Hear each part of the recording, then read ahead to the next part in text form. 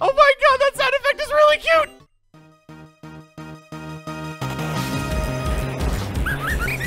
Victini is not one of the better legendary Pokemon out there. It's not terrible though. Try this for fun if you have a Liberty Pass lying around on an old cartridge and you want basically easy mode for a repeat playthrough. It has a darn solid signature move called Searing Shot. Has 100 power, 100 accuracy, special fire type damage with a 30% chance to burn. Excellent chances. I'm sure that if you know anything about Victini, the move V-Create comes to mind, which is its other signature move. It has 180 power, special fire type damage, and a 95% accuracy chance in return for lowering Victini's defense, special defense, and speed after damage is dealt.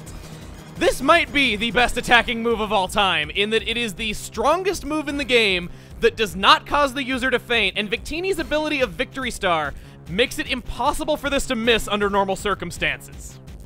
But as much as V-Create would be a positive, none of that matters.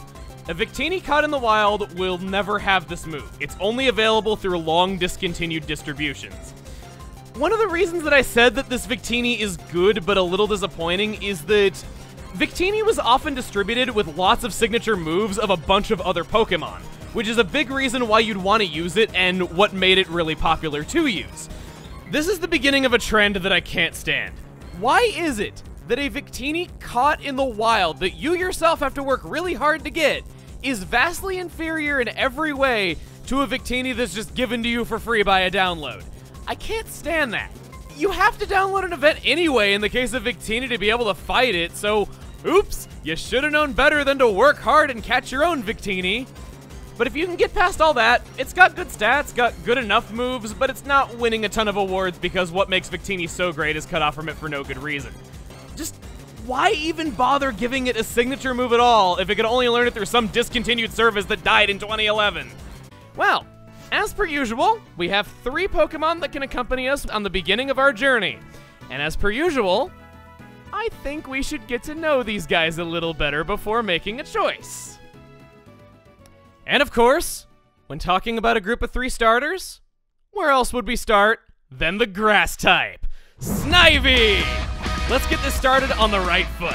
Because, yeah, apparently snakes have those now. I mean, just look at it.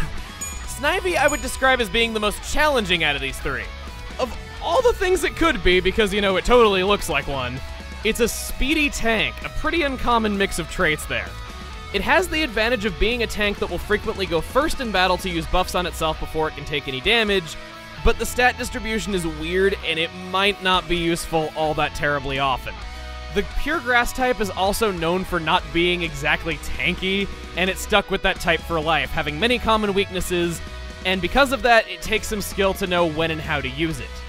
It's also notorious for falling behind the rest of the team for a little while, since it gets Leaf Tornadoes soon enough in the early levels, which is fine for then, but it doesn't get anything better until level 32, causing it to really not hit all that hard for a while. And of course, because it's the start of a Pokemon journey, and this is a Pokemon journey, there's lots of poison and bug types that you're going to have to deal with for a little while toward the beginning, so make sure that the first teammate you catch for Snivy complements it very well and can cover those weaknesses. All in all, Snivy is great for series veterans who might be looking for a little bit more of a challenge, but might be a little bit frustrating for first-timers who are still getting used to the ropes. I guess now that I say it out loud, this wasn't really starting things off on the right foot after all. But that's okay, because next up, he's a fire type. He's Tepig. Let's get the big bad out of the way first. Tepig will eventually evolve into yet another fire fighting type. Listen, I respect the first responder firefighters as much as the next guy, but 3 times in a row? You think that's enough times, guys? I'm sorry, I've never gotten over this, and I know a lot of other people haven't either. I mean, just look at it. It looks like it should be a fire dark type, and that would be so much cooler, but I guess we're still a few generations away from that happening, so we'll get our wish another day. Picking ourselves up, though, Tepig is, once again, pretty tanky. It's more of a traditional tank in having lots of HP and solid attacking stats that allow it to hit hard once it gets to move. In fact, it's so extreme in these concepts that as of this point in the series, this family has the highest HP and attack of any starter Pokemon. Fire and Fighting both individually have very good type coverage, and to complement that, Tepig even gets Flame Charge early, which not only hits pretty darn hard for early game moves, but also makes up for its poor speed, buffing your speed every turn that you use it. It's once again not what I would expect from a type that isn't the definition of defensive, but I'd say it's a little bit easier going than Snivy is. In the later levels, Tepig is going to get high-powered recoil moves, complemented by the fact that it has lots of beefy HP to absorb that recoil. And last to be gone over, probably last to get picked in PE as well, Oshawott! With slightly less HP than Tepig, but more defense to back it up, we are 3 for 3 on having tanky starters. While Oshawott isn't going to be sweeping through most teams without getting hit itself, it's a bulky mixed attacker that's at least respectably so. In the way of attacking, there's not a whole lot of variety in the types of good moves it can learn, which is probably the biggest challenge when raising it. Water is the only type that it gets other than, of course, normal for a little while, and beyond that, its type coverage isn't as good as, say, Tepig.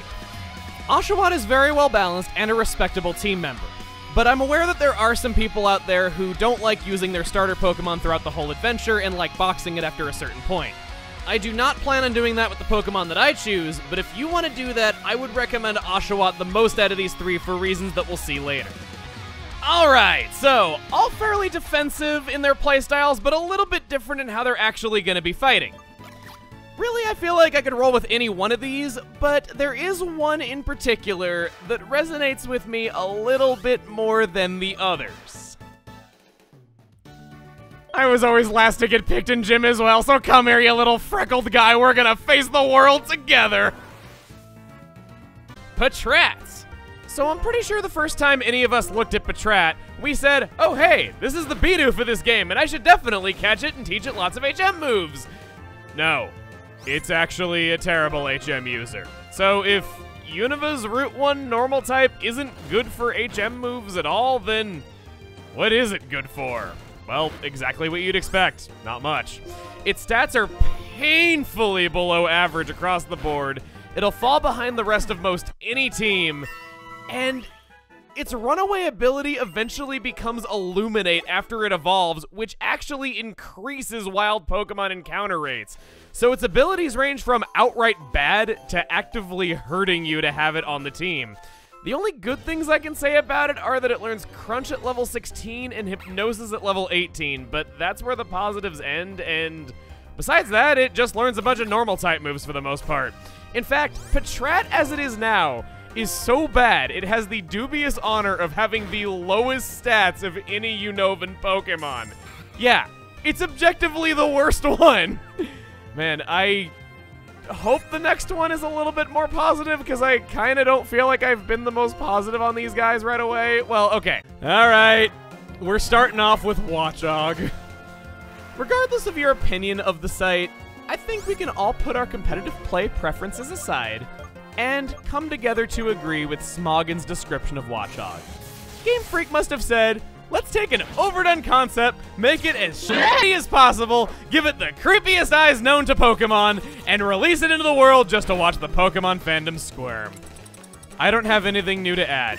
I was gonna bash it for the same reasons as Patrat, but they did it all for me. Next up is Lillipup. Read its ability. Pick it up. Okay, so I'm paraphrasing a little bit to spin things in my agenda, but still! Even if it doesn't perfectly translate, you get the point. Pickup is an overpowered ability for the starting trainer, granting you tons of items that won't be even available for purchase for a long time. I see the challenge that Sharon and Bianca gave us as kind of an invitation to fill the other 5 slots of our party with pickup Lillipups, because why not? We're waiting on team members, we're not doing anything with those slots, we might as well take advantage of it and get lots of cool items. Oh, right, I should probably actually go over how this works as an actual team member. Well, when raising it, discard everything that I just said, because Vital Spirit, if it's caught with that, will become one of the best abilities in the game, Intimidate. This lowers the foe's attack at the start of a battle just from sending out the Pokemon. In fact, Lillipup and its evolutions are one of only 2 families in all of Unova to have this ability, so if you want it, that might be reason enough to pick it as it is. It's a lot more useful than Pickup turning into Sand Rush, which is barely going to get into use in single player. For now, Lillipup's pretty fast, and it does a lot of damage in nearly every battle. Tackle's actually been buffed. It's now 50 power instead of 35, and as if that weren't good enough, Lillipup is gonna learn Takedown early on. It's got powerful normal type moves for what it is. It even eventually gets access to the Elemental Fangs after it's fully evolved, and this sounds great, but unfortunately, that's about where the positives end. Lillipup's biggest selling point is the fact that it has decent bulk, backed up by the fact that it has Intimidate to lower the opponent's attacks. The big problem is its horrible special attack that just totally stinks, and that especially stinks because it actually learns some pretty darn good special moves that it's not going to get much use out of. Other than that, it pretty much just learns a bunch of normal type moves, and most other attacks it learns just aren't that exciting or strong. All around, a decent Pokemon that learns some strong moves right now, but doesn't get a lot of strong moves later. Herdier! At long last, the opportunity to skip raising a Lillipup entirely. When caught, it's close to evolving and will know Crunch as a notable move. Again, the main reason to use this is for Intimidate, a strong use of Return, and the Elemental Fangs. Speaking of which, very rarely, 5% in Rustling Grass, the fully evolved Stoutland can be yours. Personally, I don't think it's worth to hunt this thing down when Herdier evolves so soon anyway and is pretty capable, but there's somewhat of a novelty to having this early, and it has very high stats compared to most of what's available. But what makes Herdier and Stoutland special is that if you wanted to use the Elemental Fangs, they're coming right up and they're going to be able to learn them very soon. Purrloin! Purrloin is fast. That's a blanket statement that's going to be true throughout its entire life. It's meant to function as a mixed attacker and also a disruptor, moving first due to its high speed and using moves that debuff and cripple enemies. Unfortunately, just because it's meant to do that doesn't mean it totally succeeds. Like so many other Pokemon that we have talked about as of yet, its stats are likely to fall behind the rest of the team after too long, and if it just barely misses a one-shot, it's super frail and can't really take hits. It also doesn't help that a lot of its moves that make it usable are at high levels, and its best way of doing damage from level 15 all the way up to 34 is Pursuit. The move that you're going to be holding out for until then is Slash. Doesn't even get the same type attack bonus. It gets a few good moves from other sources, but it's hard to use as anything more than a temporary team member, unfortunately. And that's seriously it for this route. Liepard! I didn't like you on Route 2 when your only competition was Lillipup, and I especially don't like you now that you're competing with Sandile and Scraggy for being a good Dark type. It's meant to be a mixed sweeper, but its moves are pretty bad. Thankfully, if caught here, it starts with Fake Out, and it outspeeds a lot of things, but it's pretty lacking long term. Its total stats are very low compared to pretty much anything else, and we've had better Dark types available for, what, 3 areas now? Next! Just like there are 3 starters, there are 3 elemental monkeys, and depending on which starter you chose, you'll get the monkey that complements your starter's weakness. Starting off, for those who chose Tepig, you get Pansage. These 3 Pokemon are not award-winning by any means, but they're the absolute most convenient way of getting through the few battles we have coming up. Think of them like a type effectiveness tutorial that you have no good reason not to use for at least a few battles. If you want to keep them on your team long-term, that's a completely different story. Pansage's main method of attacking is Vine Whip, which isn't great, but it's something, I guess. The issues are that it's horribly weak until it evolves, it's not going to evolve for a while, and until then, the moves it has are bad. These guys are the first of many stone evolution Pokemon that we'll be seeing on our travels. For the uninitiated, typically if a Pokemon evolves using a stone, its level up moves will either drastically change after evolution or it'll stop learning moves through level up altogether. In this case, I recommend waiting until at least level 22 before evolving because they get better moves of their own type at that point. In this case, Seed Bomb. Moving on, if you started with Oshawott, you get nothing! Good day, sir! Seriously, it might as well be that. Pansear is easily the worst of these 3. Just only getting Scratch, Incinerate, Lick, and Fury swipes until level 22. It's just so incredibly weak on every single possible attacking front. Even though Flame Burst is pretty good when it gets up to that level 22, it's a downright slog to that point because it's so awful. There are many better fire types out there, so don't feel like you have to use this if you want one. Speaking as someone who has used this on their team before, good luck.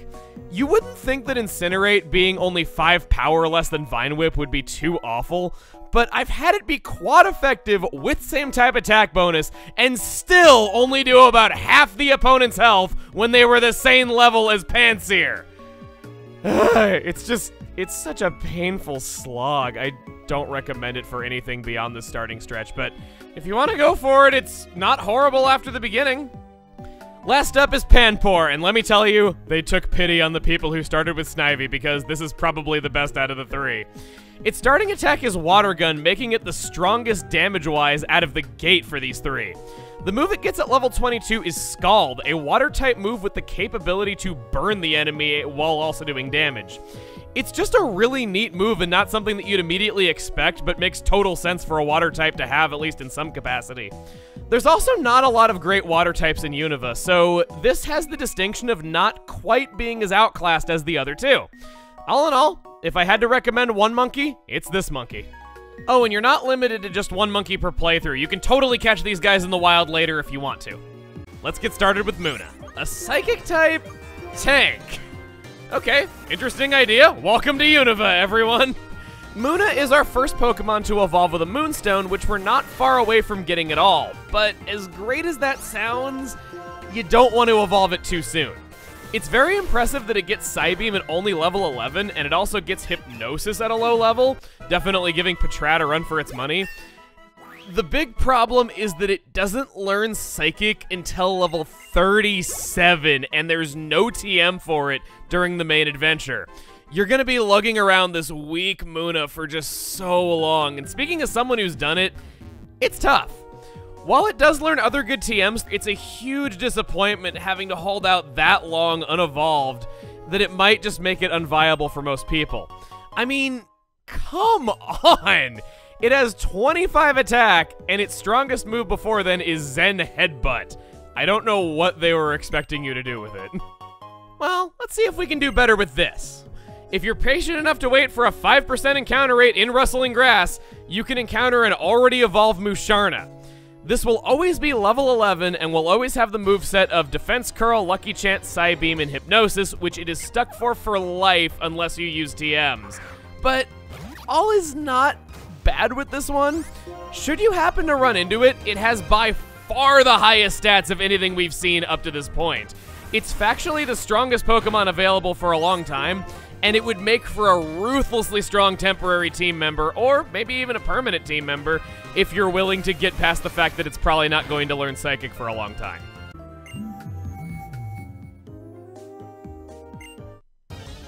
Yes, Mushar. Of course it's Mushar. What else would it be? Musharna! We've already been over this, haven't we? But this is something kind of intriguing. Thankfully, now we have a big arsenal of TMs, so if you regretted not getting it, you can actually teach it nice moves without having to wait 30 levels. This is being gone over again because even though it is the same Pokemon as before, it has a different ability.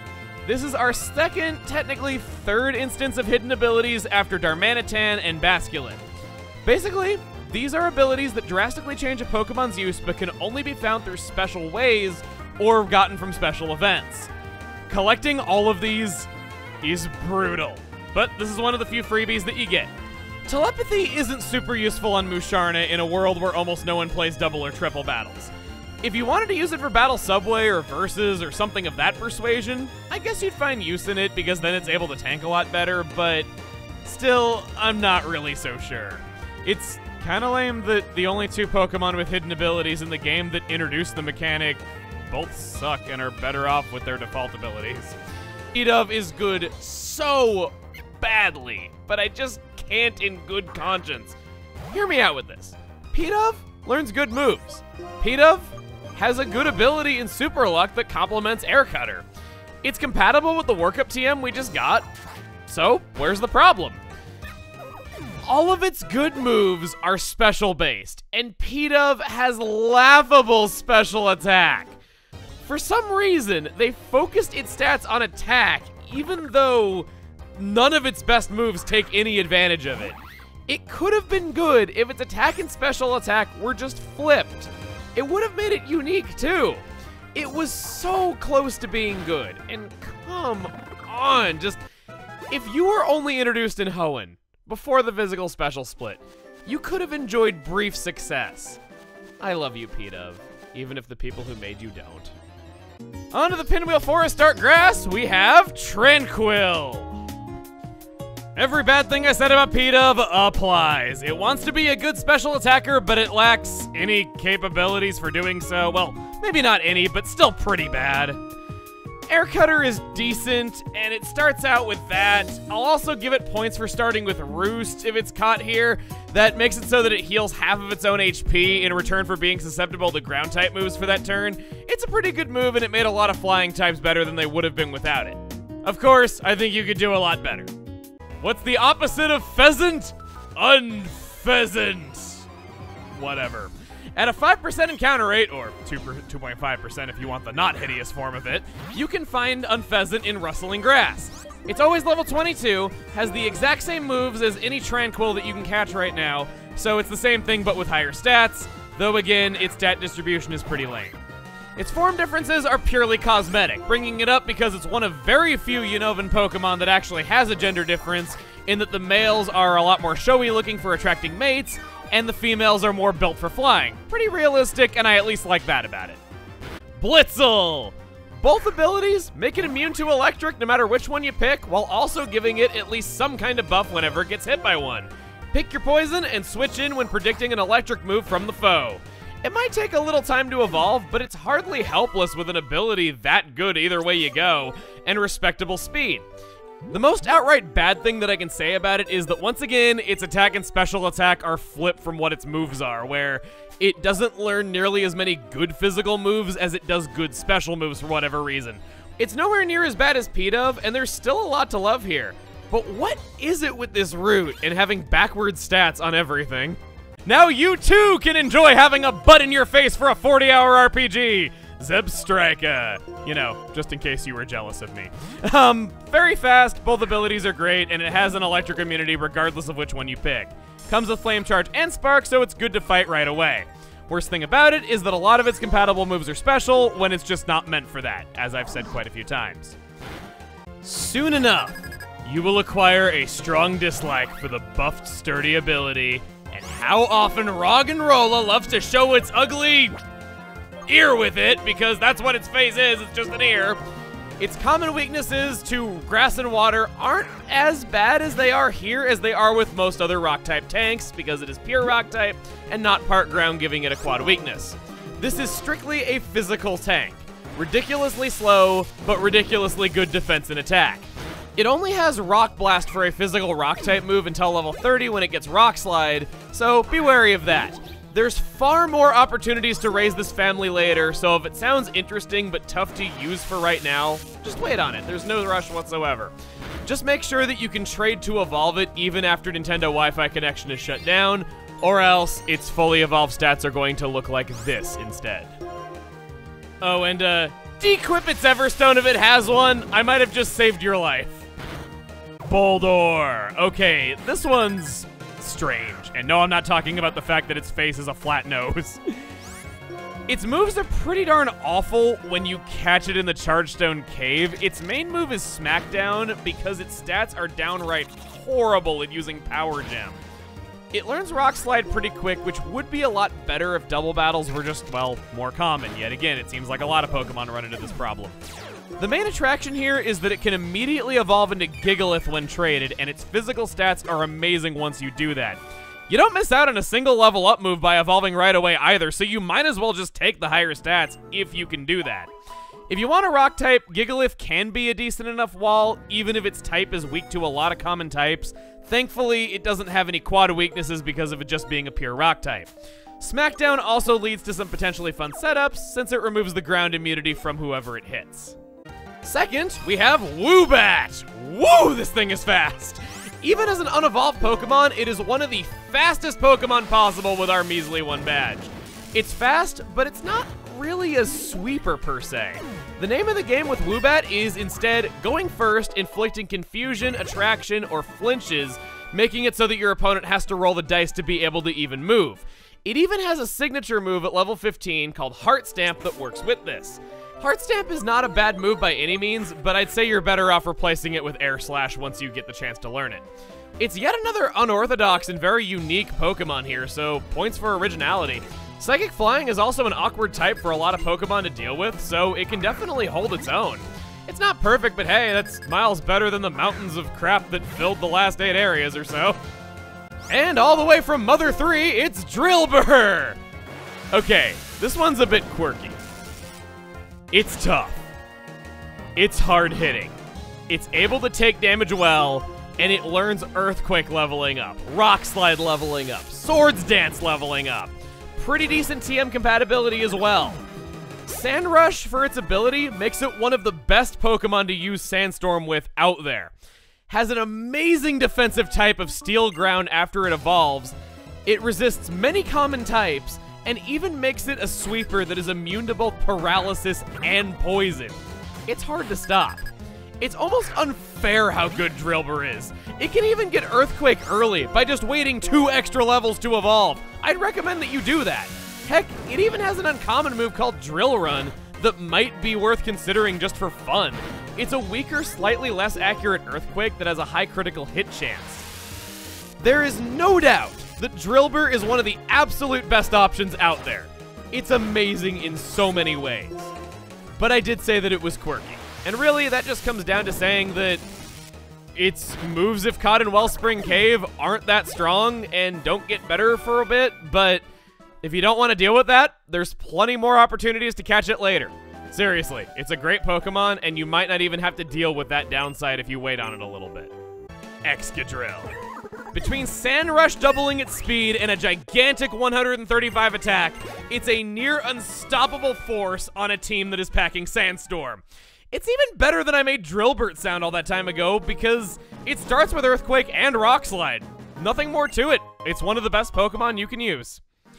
You see that rustling bit of grass? That's something that's a little bit new. Should we go into it? Dramatic battle music! What's this mean? I don't know. No, seriously. I don't know. Audino is a Pokemon of gimmicks, right down to the pronunciation of its name. For one, it has an unusually high experience yield when it's defeated. It's nowhere near the highest of any Pokemon ever, like some people might say, but it's still pretty darn good, and it's reliably encountered because it's almost always in Rustling Grass, and of course, you can see Rustling Grass on the field, so that makes it a great Pokemon to grind against. For two, Regenerator is a rare ability that is amazing if you are playing with shift battles. That would be reason enough to consider it on its own because you're going to be benefiting from it all the time if you're playing on that difficulty. And for three, it learns almost every TM move in the game, to the point where there's almost as many possible movesets for Audino as there are Audino themselves. It also has very respectable stats for right now, and it's also physically bulky, which is a bit unique, since almost all normal types are just special walls, and this one's, well, both.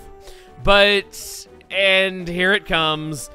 It works best right now because it's pretty likely to fall behind because its stats aren't anything special later on. If you still want to use it, I wouldn't say that it's awful, and really the most fun thing to do with it is collecting lots and lots of TMs, as many as you can, and just retooling Audino's moveset for each new area so that it can just do whatever is required there.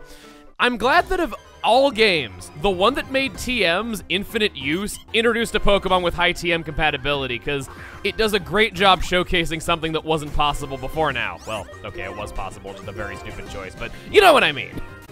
Wow, Timburr is a good Pokemon, but it takes a little while to get off the ground. The only other big negative is that it needs to be traded to fully evolve, and if you can't do that, it might make it unviable for you.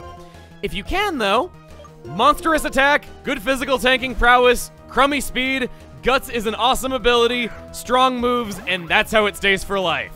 Its starting stats look nice, but those full stats are downright beautiful.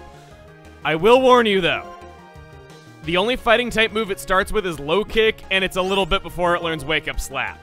If you were looking for a short-term fighting type Pokemon to help you take on that gym, probably not the best option for that. The poor speed with those limited moves early on can make it feel a bit slow, but once it gets far, it's great. It might only use fighting and rock-type moves for the majority of the journey, but do you really need it to do anything else when it does those things so well? I wouldn't think so, and besides, its level-up moves are pretty solid too. I sang very high praise of Timburr, or didn't, as your ears thank me. Girder is the same hard-hitting, bulky fighting type with great moves that you know and love. By catching it later as a Girder, you get around the fact that Timburr's moves could make it a little bit hard to use at times. The greatest downside, once again, is that it only lives up to all the hype if you can trade. But if you can, it can evolve right away, and there is zero difference when it learns its leveling up moves, so you might as well take the amazing stats. Tympole is as squishy as it looks. Those headphones are not made of hard plastic. It starts off with respectable speed and poor defenses. What's awesome and makes it useful out of the gate is that it outspeeds most things at this point. It's guaranteed to start off with Bubble Beam, and it's soon going to learn Mud Shot. But for now, let's get into the biggest love for Tympole. You love the Water Ground type. I love the Water Ground type. And this becomes the only Water Ground type in all of Unova.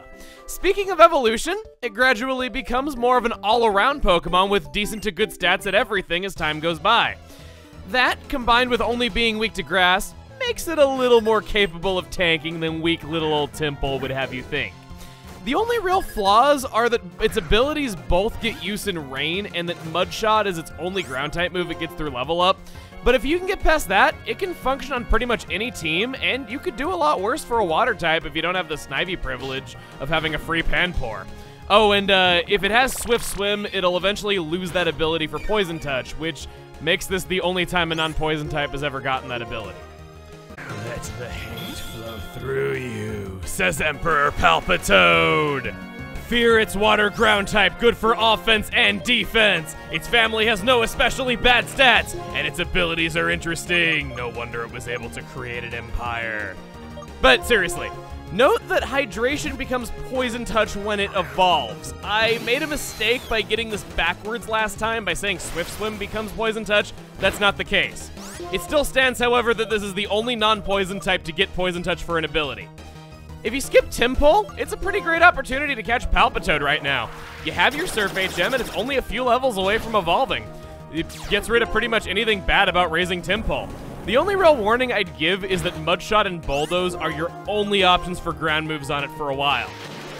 But if you want something a little bit better, found very rarely in rippling water only, Seismitoad can appear anywhere from level 15 all the way to 40. Again, I kind of wonder how many level 15 Seismitoads exist in the world. It's data I would really like to know. Anyway, it's powerful and can fight right out of the box. Or ball, actually, with Pokemon terminology.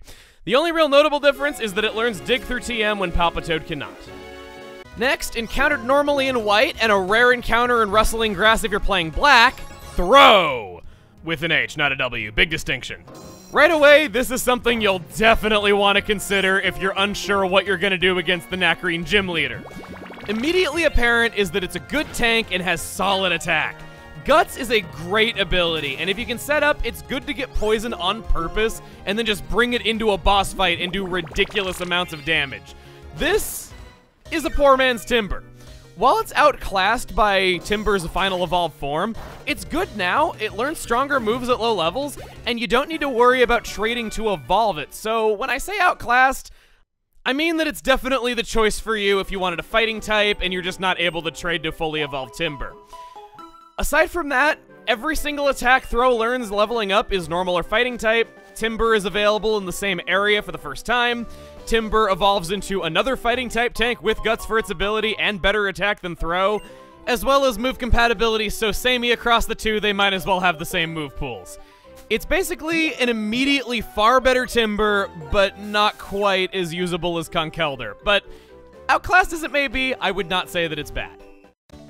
Lastly, as you would guess, with its encounter rates flipped between black and white, it's Sawk! Not spelled S-O-C-K. It's the speedier, harder-hitting cousin of Throh. To make up for lower defenses, it has Sturdy for its ability, which might be good for the upcoming gym battle, since there's a Pokemon there that does a ton of damage on its first turn. Also a little nicer than the fighting types we've seen so far is that it starts with Double Kick, so it can fight relatively well right away. but I don't know if I'd say that it holds up over time quite as solid as Throh does.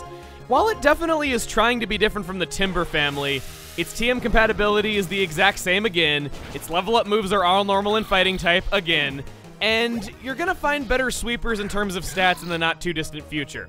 But if you want a sweeper with sturdy for its ability, making it so that even when it is outspeed, it can't be knocked off the field with one hit, that would be a reason to consider Sawk in and of itself. It's certainly unique. Starting this off especially, can we take Pinwheel Forest to appreciate how great the early bug types are here? Wow, a caterpillar cocoon family that is not useless after the very start. That grass bug type is immediately the biggest hurdle. It's awful defensively and it's difficult to slot into a team roster. But if you can just get past that one big negative, the combination of grass and bug same type attack bonus is an amazing offense. If you don't believe me, it starts with Bug Bite and Razor Leaf at only level 15.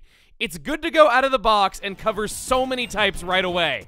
It evolves soon, and you're not far off from being able to do a trick that makes Happiness evolutions instant, so don't worry about it needing Happiness to evolve fully. It's a decent sweeper with decent stats all around, and both of its abilities complement this well. Leave the ability choice to just whatever other Pokemon you're using it with. Personally, I think you're gonna pick Swarm regardless though. Also, it gets Leaf Blade, X-Scissor, and Swords Dance naturally. This epitomizes hard to use, but darn powerful when you know what you're doing. Flipping that on its head, every great thing I said about Sewaddle applies with Swadloon. It starts with Bug Bite and Razor Leaf, doesn't learn more moves until it evolves, but who cares? That's all it needs until then. The only downside for not catching it as a Sewaddle is that it will never learn Endure, Flail, or Bug Buzz, so if you regretted not getting it, regret nothing now. It's so great how the bugs were treated and how they're actually viable. And then 5% of the time, also in Rustling Grass, is Leavanny. Don't hold your breath for finding it, but it's darn powerful stat-wise. It will always come with the moves Struggle Bug, Razor Leaf, Bug Bite, and String Shot, so if you do somehow get lucky enough to get it, might as well take it. Venipede!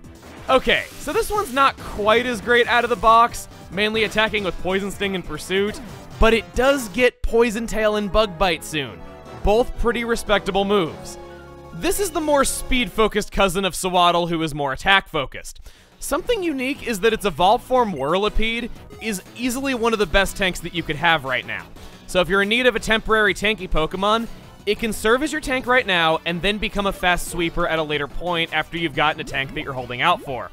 I like Swarm the best of its abilities, but the other one is not useless by any means when it's meant to take some physical hits. Now to get to the downsides of Venipede. All it learns are Bug, Poison, and Normal type moves until it's fully evolved. It may not seem like it has much variety in its moves, but once fully evolved, that all changes and it learns tons of real hits. Not even just through TMs either. It has exclusive access to Steamroller, which is a 65 power physical bug type move with a 30% chance to flinch. On a Pokemon this fast, chances to flinch that are that high are dang good. This is just another Pokemon that adds to my ever-growing love for the underrated Poison type. Whirlipede is as great as it ever was. It's a tank that turns into an attacker in just a few levels.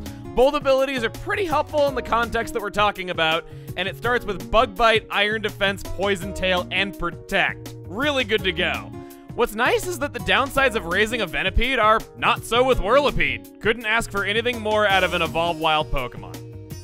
Cottonee. Get Prankster, seriously. Just as simple as that. It gives priority to moves like Charm, Tailwind, the Powder moves, and especially so Cotton Guard, a move that not many Pokemon learn but raises defense by a whopping 3 stages. It has some great speed going for it, but giving outright priority to these moves makes it so much more useful in battle than it would be without it. That's sadly about where the positives for Cottonee end. It's a status inflictor more than anything else.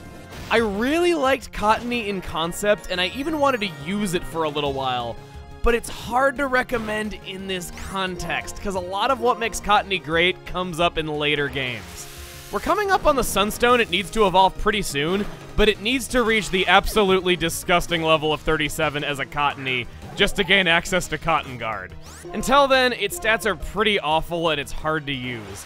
It's yet another case of the stats and moves that await you if you're able to survive the grind are very rewarding, but the grind is just so long that I feel like your time could be better spent raising pretty much anything else, and it's a shame, because Cottonee definitely has potential and it's very cute looking. Its evolved form, Whimsicott, can be found in the rustling grass around here, but despite starting with higher stats, I don't recommend it since, again, most of its best moves can only be learned as a Cottonee. And as you would expect, because we're just going over counterparts one after another, we're moving on to Petilil. This Pokemon does one thing. Sleep Powder, Quiver Dance, spam Petal Dance with own tempo, and then Giga Drain when it needs to heal. Okay, so that's 4 things, but you know what I'm saying! This might sound awful, but hear me out on this one. It comes with Sleep Powder, and it will have no shortage of good Grass-type moves coming in until it fills out with that one good moveset I just mentioned. Giga Drain is a great move that it gets early on due to some buffs that it received in Black and White. It now has 10 PP instead of the old 5, and it has higher base power. You can rely on it in battle far more often than previously. Petal Dance might not be available until very late, but to get this moveset put together, you want to evolve Petilil at level 26 or 27. No later, and that's a lot better than what Cottonee has to deal with. It's the epitome of a one-trick pony that does its job well, but is held back by its bad type coverage because it only learns grass and normal type moves, with the exception of Dream Eater, which, why would you want to learn that when you have a healing move already that doesn't have to rely on sleep? Once it has that one moveset filled out, it's very powerful and can sweep through whole teams, even just doing neutral damage. Again, its evolved form Lilligant is in Rustling Grass here, but I recommend catching it as a Petilil for the same reasons as Whimsicott. Basculin is a Pokemon with 2 different appearances, and they're actually more than cosmetic. If you are playing Black version, red Basculins are common, whereas in White version, blue are common. This is the first of any Pokemon to have 3 regular abilities, but here upon its debut, it worked weird. Well, okay. In all later appearances of Basculin, and what you're probably used to, is that its abilities will be different based on what color of stripe it has, making it so that it can normally have 3 different abilities. But specifically in Black and White, they both can have Reckless or Adaptability. The 3rd ability, Rockhead, is treated as a hidden ability instead. In White version only, not in Black version, this trade gives a blue Basculin with Rockhead for its ability. In Black version, you just get a normal, boring red Basculin with Reckless for its ability. Does this mean anything at all? Of course not, because you would want adaptability anyway, so the special ability that you can only get in White version is completely pointless. What a great difference, right?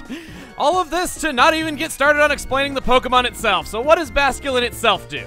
Generally, it's probably going to wind up using Aqua Jet, Crunch, and Aqua Tail for you. Its TM compatibility is bad. It learns only normal attacks, water attacks, and Ice Beam. It's not too horrible of a Pokemon, and adaptability is very cool, but in terms of raw stats and moves, it's outclassed by Simipour in every single way, other than exactly 2 more points of defense that Basculin has over it. Encounter time! Basculin! Alright, I guess it's time to talk about this. Kind of going over Basculin once again. You will find the blue stripe variant commonly while surfing pretty much all around Unova in any fresh water that you go through if you are playing White version. In any sort of rippling water, which we've seen occasionally when walking past water up to this point, you'll be more likely to find the red stripe Basculin. If you're playing Black version, it's going to be the other way around, where red is common all the time, and blue is the one that you find in rippling water. Sandile! Man, this is a Pokemon with 2 abilities so good I can never make up my mind on which one I want. Intimidate is the immediate threat, while Moxie has huge potential if it can get started up.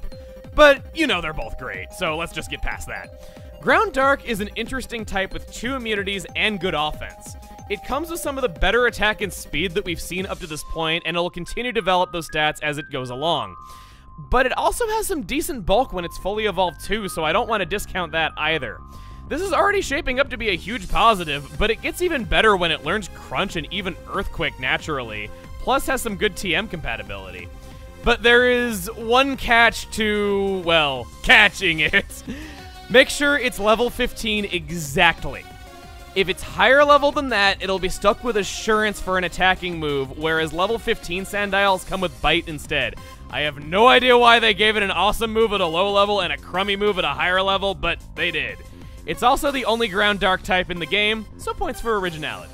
Krokorok has a unique, pretty fun type that has 2 immunities, but is weak to some common types. Both of its abilities are great, and it comes with great moves. Plus, what's nice is that it's about to evolve. Easily the biggest draw is Moxie, since it's an uncommon ability, and if I've been making it look fun, there is no better opportunity to pick it up. Darumaka. It's okay to start out with 90 attack and being a decent bit tanky. Hustle also causes it to hit well whenever it works out, but hey, not much of anything special here, right? Oh, what am I kidding? Darmanitan! Man! Some men just want to watch the world burn with the almighty length of their fiery eyebrows, and that's what this is. At level 35, Darumaka evolves into one of the most powerful Pokemon you will find. Attack tied with Conkeldurr. Great HP to let it be tanky, and good speed for what it is. As if 140 attack was not strong enough, its ability becomes Sheer Force. Explaining exactly how that works, if a move has any positive secondary effect, like a move that does damage but can also have a chance of burning, the secondary chance turns to 0% in exchange for the power increasing by a whopping 30%. Usually, I try to not primarily focus on just evolution so I can talk about what you're getting from the start, but Darmanitan is just so tough that it's impossible to recommend Darumaka without singing all the high praises of that evolved form. Whether you want your adventure to go quickly or you just hate the world, I recommend this. It's a good Pokemon to use when you're angry. There is a chance to catch Darmanitan later, but I actually recommend catching Darumaka as it is now for reasons we'll see then. Now that we have a Rage Candy Bar from a certain Bye Bye A Go-Go character that was in Icera City, we can give these to the statues. And we all know that when you try to feed a candy bar to a statue, it comes to life and attacks you! That'll learn you to share your candy. These Darmanitan are a rare instance of a Pokemon normally having their hidden ability, and swaps physical and special damage when it drops below 50% of its max HP. I've said before that No! Come on! Let's try that again. Luckily, I just saved, so I was able to use the magic of my omnipotent powers to not only change seasons, but also get another shot at this. As I was saying, these Darmanitan will always have Zen Mode, their hidden ability, and the only Pokemon that can have it. This ability adds a Psychic type and makes Darmanitan more defensive, as well as swaps its physical and special attack when its HP drops below 50%. I've said before that Darmanitan is objectively one of the best Pokemon you can find. This is not included in that statement. And while it might sound nice being able to turn into a special attacker in the middle of a battle if you want to use special attacks, it's just not in your control, and it's greatly limiting itself by cutting it off from a chunk of its moveset depending on how much HP it has remaining.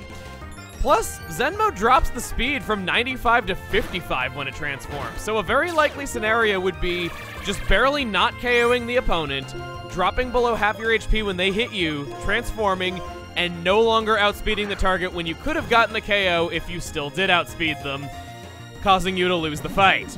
We've had Darumaka available to us for so long, and there's just no reason to catch a wild Darmanitan if it always has Zen Mode for its ability, unless it's for personal novelty, or if you wanted to use Darmanitan but felt vanilla was just too overpowered and wanted to gimp yourself somehow.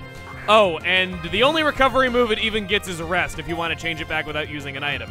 Even more limiting when you could just have a great physical moveset. Hey look, it's almost as forgettable as Finneon! I guess Univids wouldn't get that joke. But anyway, Maractus!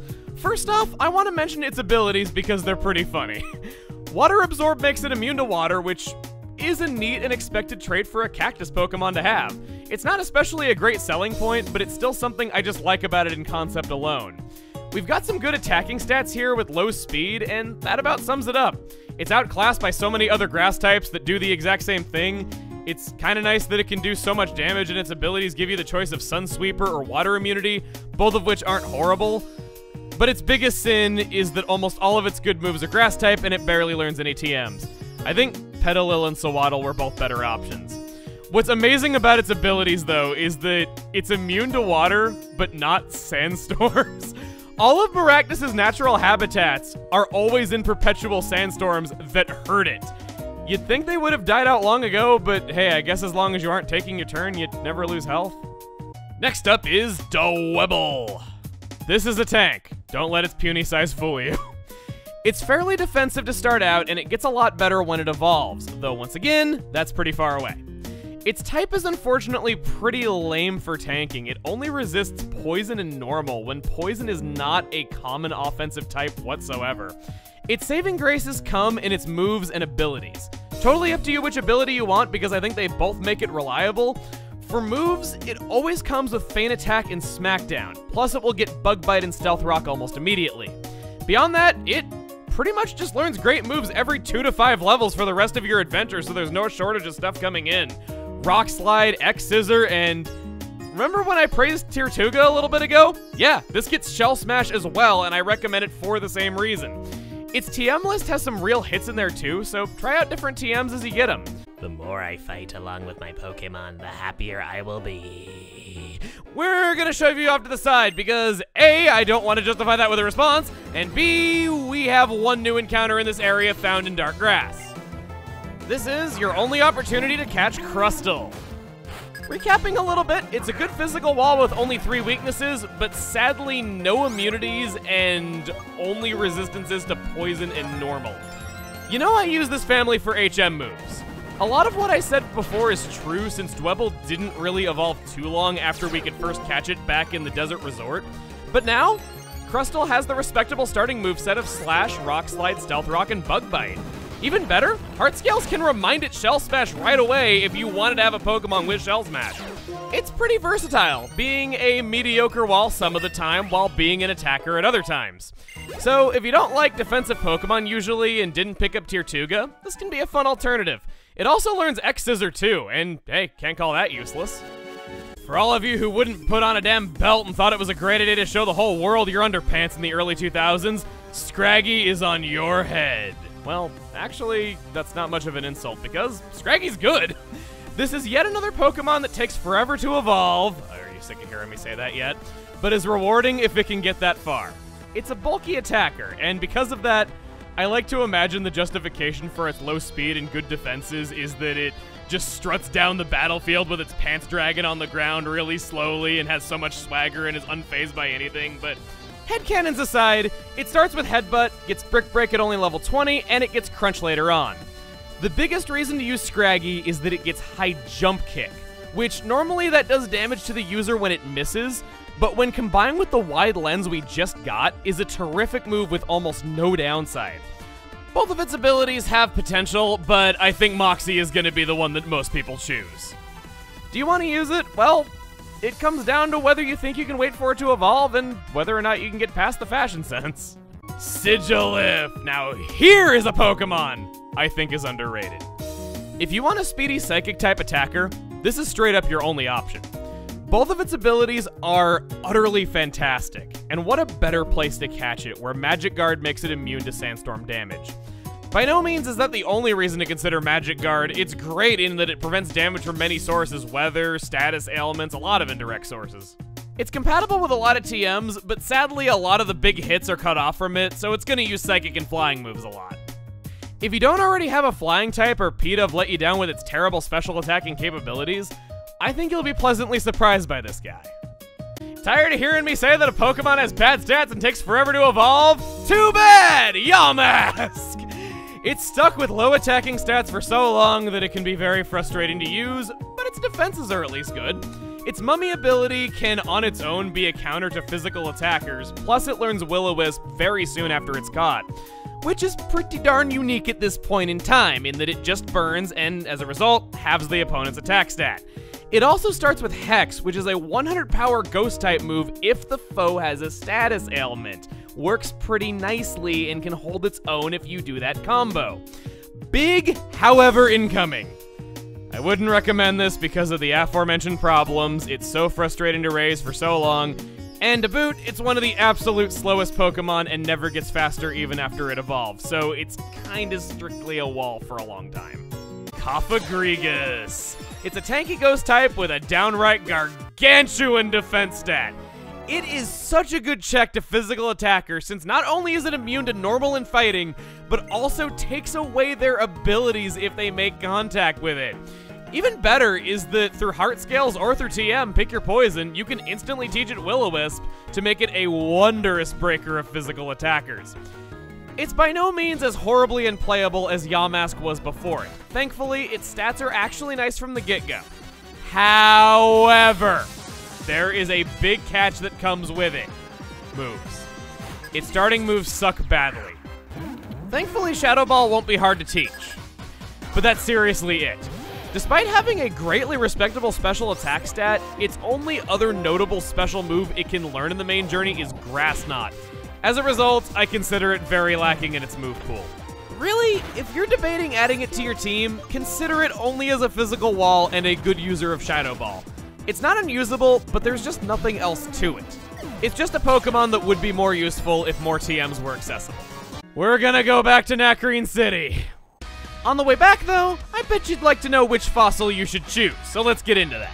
When they are revived, they will be exactly level 25, so they are great to start fighting right after being bored. It's best not thought about the logistics. But as for the cover fossil, it turns into Tirtuga. Its stats are pretty darn good to start out with, but it's one of the absolute slowest Pokemon in existence. To make up for this, Tirtuga starts out with Aqua Jet, a physical water-type move with priority. You'll definitely get some good use out of that. It might even be able to beat weaker foes in one shot with it, but its main use is finishing off already damaged foes to avoid taking another hit and letting it tank for even more turns than it would have gotten to if it didn't have it. It's an alright tank, but I would say that the biggest drawback is its type being hard to slot into some rosters. Its type is definitely more geared toward offense type coverage than defense. Luckily for Tirtuga, though, it doesn't have to just be a tank. I have been waiting to talk about this, but it learns a move that not many Pokemon do, Shell Smash. Basically, you destroy your own defense and special defense by one stage in return for sharply raising attack, special attack, and speed. It's a big net gain in stats, and hands down one of the best new moves added in Unova. I think maybe even one of the best moves of all time. It brought competitive viability to many Pokemon, and it would be a reason to consider Tirtuga all on its own. Beyond that, Shell Smash is such a good central part of Tirtuga that might decide which ability you want. Solid Rock is an amazing ability that, again, not many Pokemon have, but Sturdy guarantees that under most circumstances, Tirtuga will get off at least one Shell Smash before getting knocked out, making it able to just do a lot more. I think Tirtuga is one of the most interesting and fun Pokemon we've seen yet. It's great. The other fossil Pokemon, reborn from the Plume fossil, Arken. This trend kind of started with slacking. A Pokemon with great moves and beyond legendary stats, but held back by an Achilles heel of an ability. In this case, Defeatist. Cuts the attack and special attack in half just for having half or less HP. There is no roundabout way of having a different ability on any Arken, they all have this ability. That's of course the biggest negative, but in terms of stats, even before it's evolved, just wow. Look at those stats. It's one of the strongest things we've seen yet, and it gets significantly better after it evolves. It's strictly an attacker and crippled after it takes a hit, but it's so darn good at what it does and learns strong moves from so many dang types. For all the Pokemon I've complained about having limited moves lately, this one stands out. You'll just have to play it very cautiously to make it work, because even though it has big positives, that one big negative is a big negative. Trubbish. Oh boy. Oh boy. It's time. This guy. I think he's underrated. Okay, so the pure poison type is a nice type for common resistances. Like, you didn't see that one coming from me, Mr. I love poison types. One might be inclined to think that it's trash because, well, it is, but its stats are okay all around. It's mainly used as a tank with decent speed, which is kind of unique. It learns Stockpile around the current levels, which is basically Curse without the speed drop, but it can only be stacked 3 times. It stacks up stockpiles and then can outspeed some other tanks to hopefully flinch them with that Stench ability. The worst part about Trubbish is that it barely learns any good physical moves at all, despite what its stats would have you think. Pretty much all of its good attacks are special, so it's often limited to just being a tank because it can't hit very hard. As a fun side note, it can be holding a nugget 1% of the time. There's gold in that there dumpster. How about we start off with your bestest, most closest favorite Pokemon in the whole wide wacky world. Garbodor is a poison-type tank with no especially bad stats aside from special attack, and outspeeds lots of other tanks. Biggest downfall is that it barely learns any good physical attacks, as we have seen many times. Like everything we're about to see, the encounter rate is the same as it is in dark grass as it is in light grass, but the level is going to be significantly higher if caught in dark grass, so you have nothing to lose by trying to catch it there. Its starting moveset on Route 9 always has Body Slam and Sludge Bomb. Again, why Sludge Bomb and not Poison Jab? I'm just gonna say it. Wow, look at this really cool Pokemon you can't have! For an unevolved Pokemon, Zorroa's speed and special attack are just simply terrific. The main reason to use this is Illusion. It'll appear as if it's the Pokemon in slot 6 of your party to your opponent, and is there so that your opponent will unknowingly hit a Dark-type Pokemon with a move that it actually resists or is immune to. Usually, a Psychic-type or Poison-type disguise is the way to go. While this sounds cool, it's unfortunately very lacking beyond that. It's a mixed attacker with an emphasis on special over physical, yet it only learns one special move leveling up, and it's at level 64. Just, ew. Its physical level up moves also aren't even that good. It has to rely entirely on TMs to accomplish much of anything. Not even that, but most of its good TMs aren't even available to you for a super long time. I'm sorry. Maybe it's really not that bad that you're missing out on it, though, so I don't even know why I'm apologizing, but I didn't even recommend it in Versus that much. As soon as it was announced, everyone wanted to use it based on its ability, and then whoop, its debut game had team preview in Versus, so your opponent just knows your whole team ahead of time and knows to expect the disguise, but hey, it's not like you could obtain this Pokemon anyway, so what do you care? Zoroark! Well, Zorroa might have let us down, but this is absolutely one of the most powerful Pokemon you could conceivably have right now. That is, if you have access to an event that's been discontinued for years. So maybe this time I actually do mean it when I say, wow, look at this really cool Pokemon you can't have! I can actually back myself up in that now. It's always level 25, not far away from learning Night Slash, but it suffers from the same problems as Zorroa, where it has a great special attack stat that it hardly ever gets to use, and its moves are very limited. If you do have means of using it, you should already know to pack a Psychic or Poison type in the last slot of your party so you can actually use its ability. Minccino. That doesn't make any sense. Regardless, it has good speed, and it gets even faster, plus gains respectable attack after evolving. This is a one-trick pony. Or chinchilla. I seem to be favoring that terminology a lot lately. I better knock it off because, you know, it doesn't really make any sense for anything but Blitzle. But you want Technician for its ability. It learns Tail Slap pretty quickly and can be taught Rock Blast and Bullet Seed after it evolves. These are its bread and butter. It uses 2 to 5 hit moves a lot, gets the buff from Technician, and makes every hit stronger.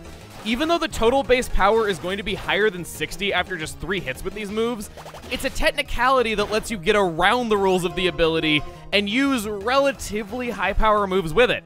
Another fun trick with it is using that scope lens that we got back in Castelia because it rolls for a critical on every individual hit for those moves. Yeah, it's alright, and definitely something fun if you want something different. Very rarely you can find the fully evolved Cinccino and Rustling Grass around these parts, but I wouldn't count on it because it's just so rare, and even if you do find it, it's not overly worth it. It'll have Tail Slap, Sing, Tickle, and Helping Hand with no other moves through level up ever because it's the Stone evolution. It can be taught those other good moves later on, but you're better off just getting them in Chino and learning its moves through level up since you're going to obtain the Shiny Stone for it soon anyway. Next up, only in black version, is Gothita. Remember Munna? Well, whether you do or don't remember the walk-in cookie jar, so continues the trend of Gen 5 having lots of Psychic-type tanks.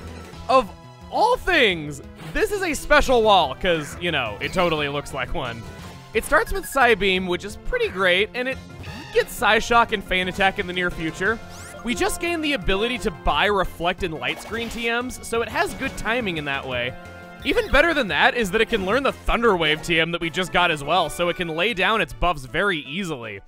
As for downsides, I think a support Pokemon like this works best in double battles, and there aren't a lot of double battles being done around Unova. It's not bad, but due to singles just being the common battle format, consider how good it is as a wall instead of a support Pokemon, which it's not lighting expectations super brightly at these levels, and you'll have more opportunities to catch this family later where it'll be more capable. Return of the tanky psychic types, Gothorita, only found in black version. Reflect and light screen TMs are great options that you've had access to for a while now, of course. What is fantastic is that Gothorita around here are all about to evolve and are on the verge of learning Psychic. It's very tanky, and is a good support Pokemon and team player between Light Screen and Telekinesis. If you don't know, Telekinesis makes the enemy immune to ground-type moves, but bypasses accuracy checks on them. It sounds great, but it just doesn't learn that many high-power, low-accuracy moves at all. It's kind of a shame, since this means it's only really able to be useful in double battles or if you switch.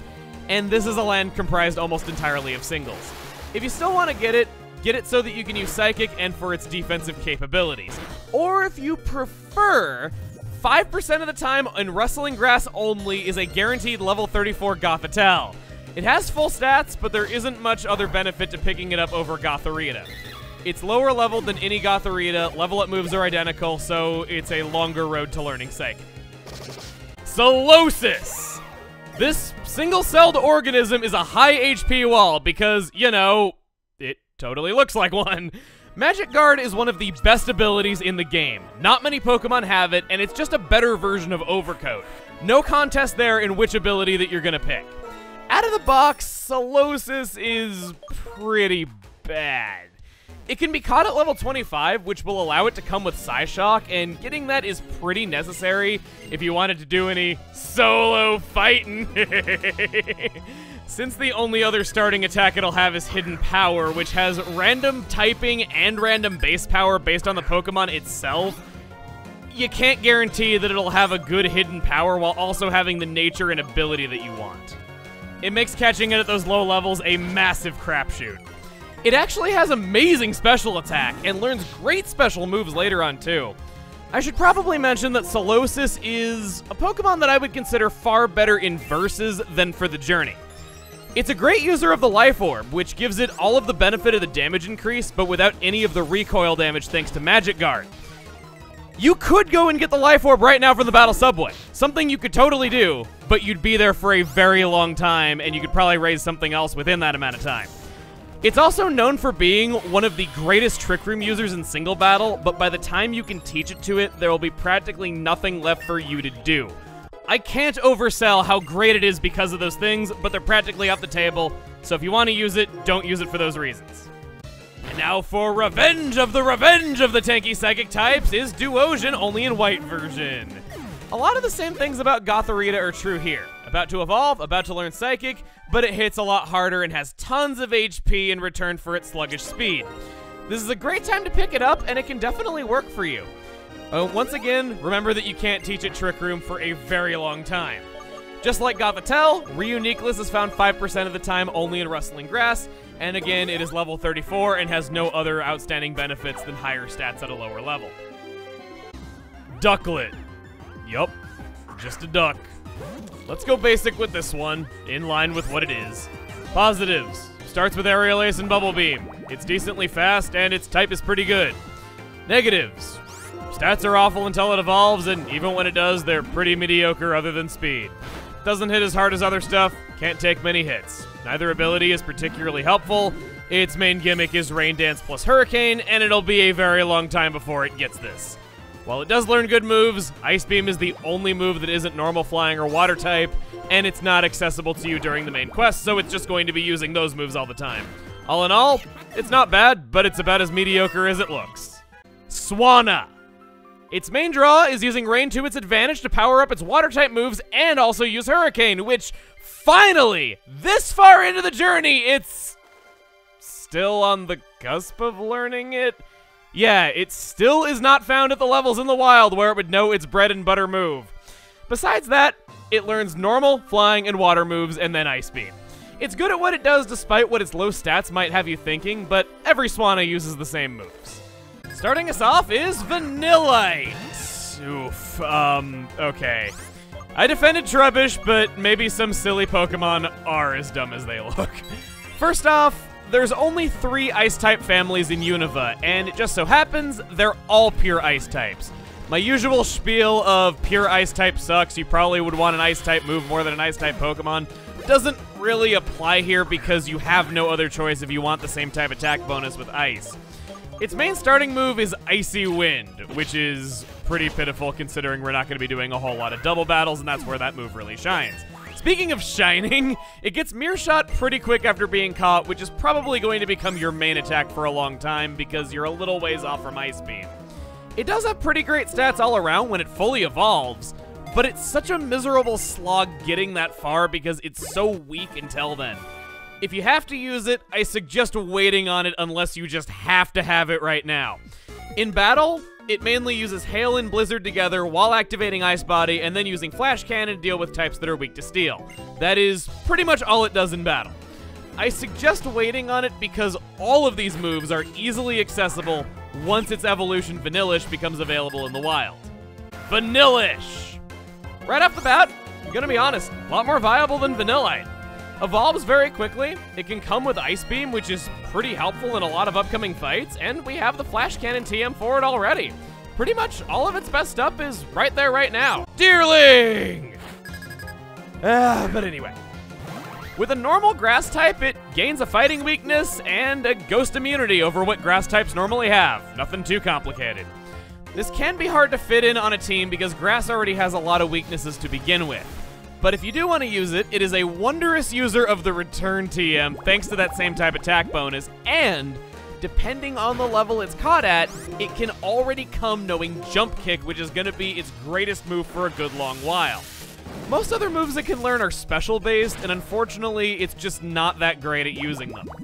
On the plus side, however, it actually doesn't take until another Ice Age to evolve like everything else in Unova. Plus, not long after evolving, it's going to learn Horn Leech, a signature move. This is a 75 power physical grass type move that heals for 50% of the damage dealt. This is, hands down, the reason you would want to use this.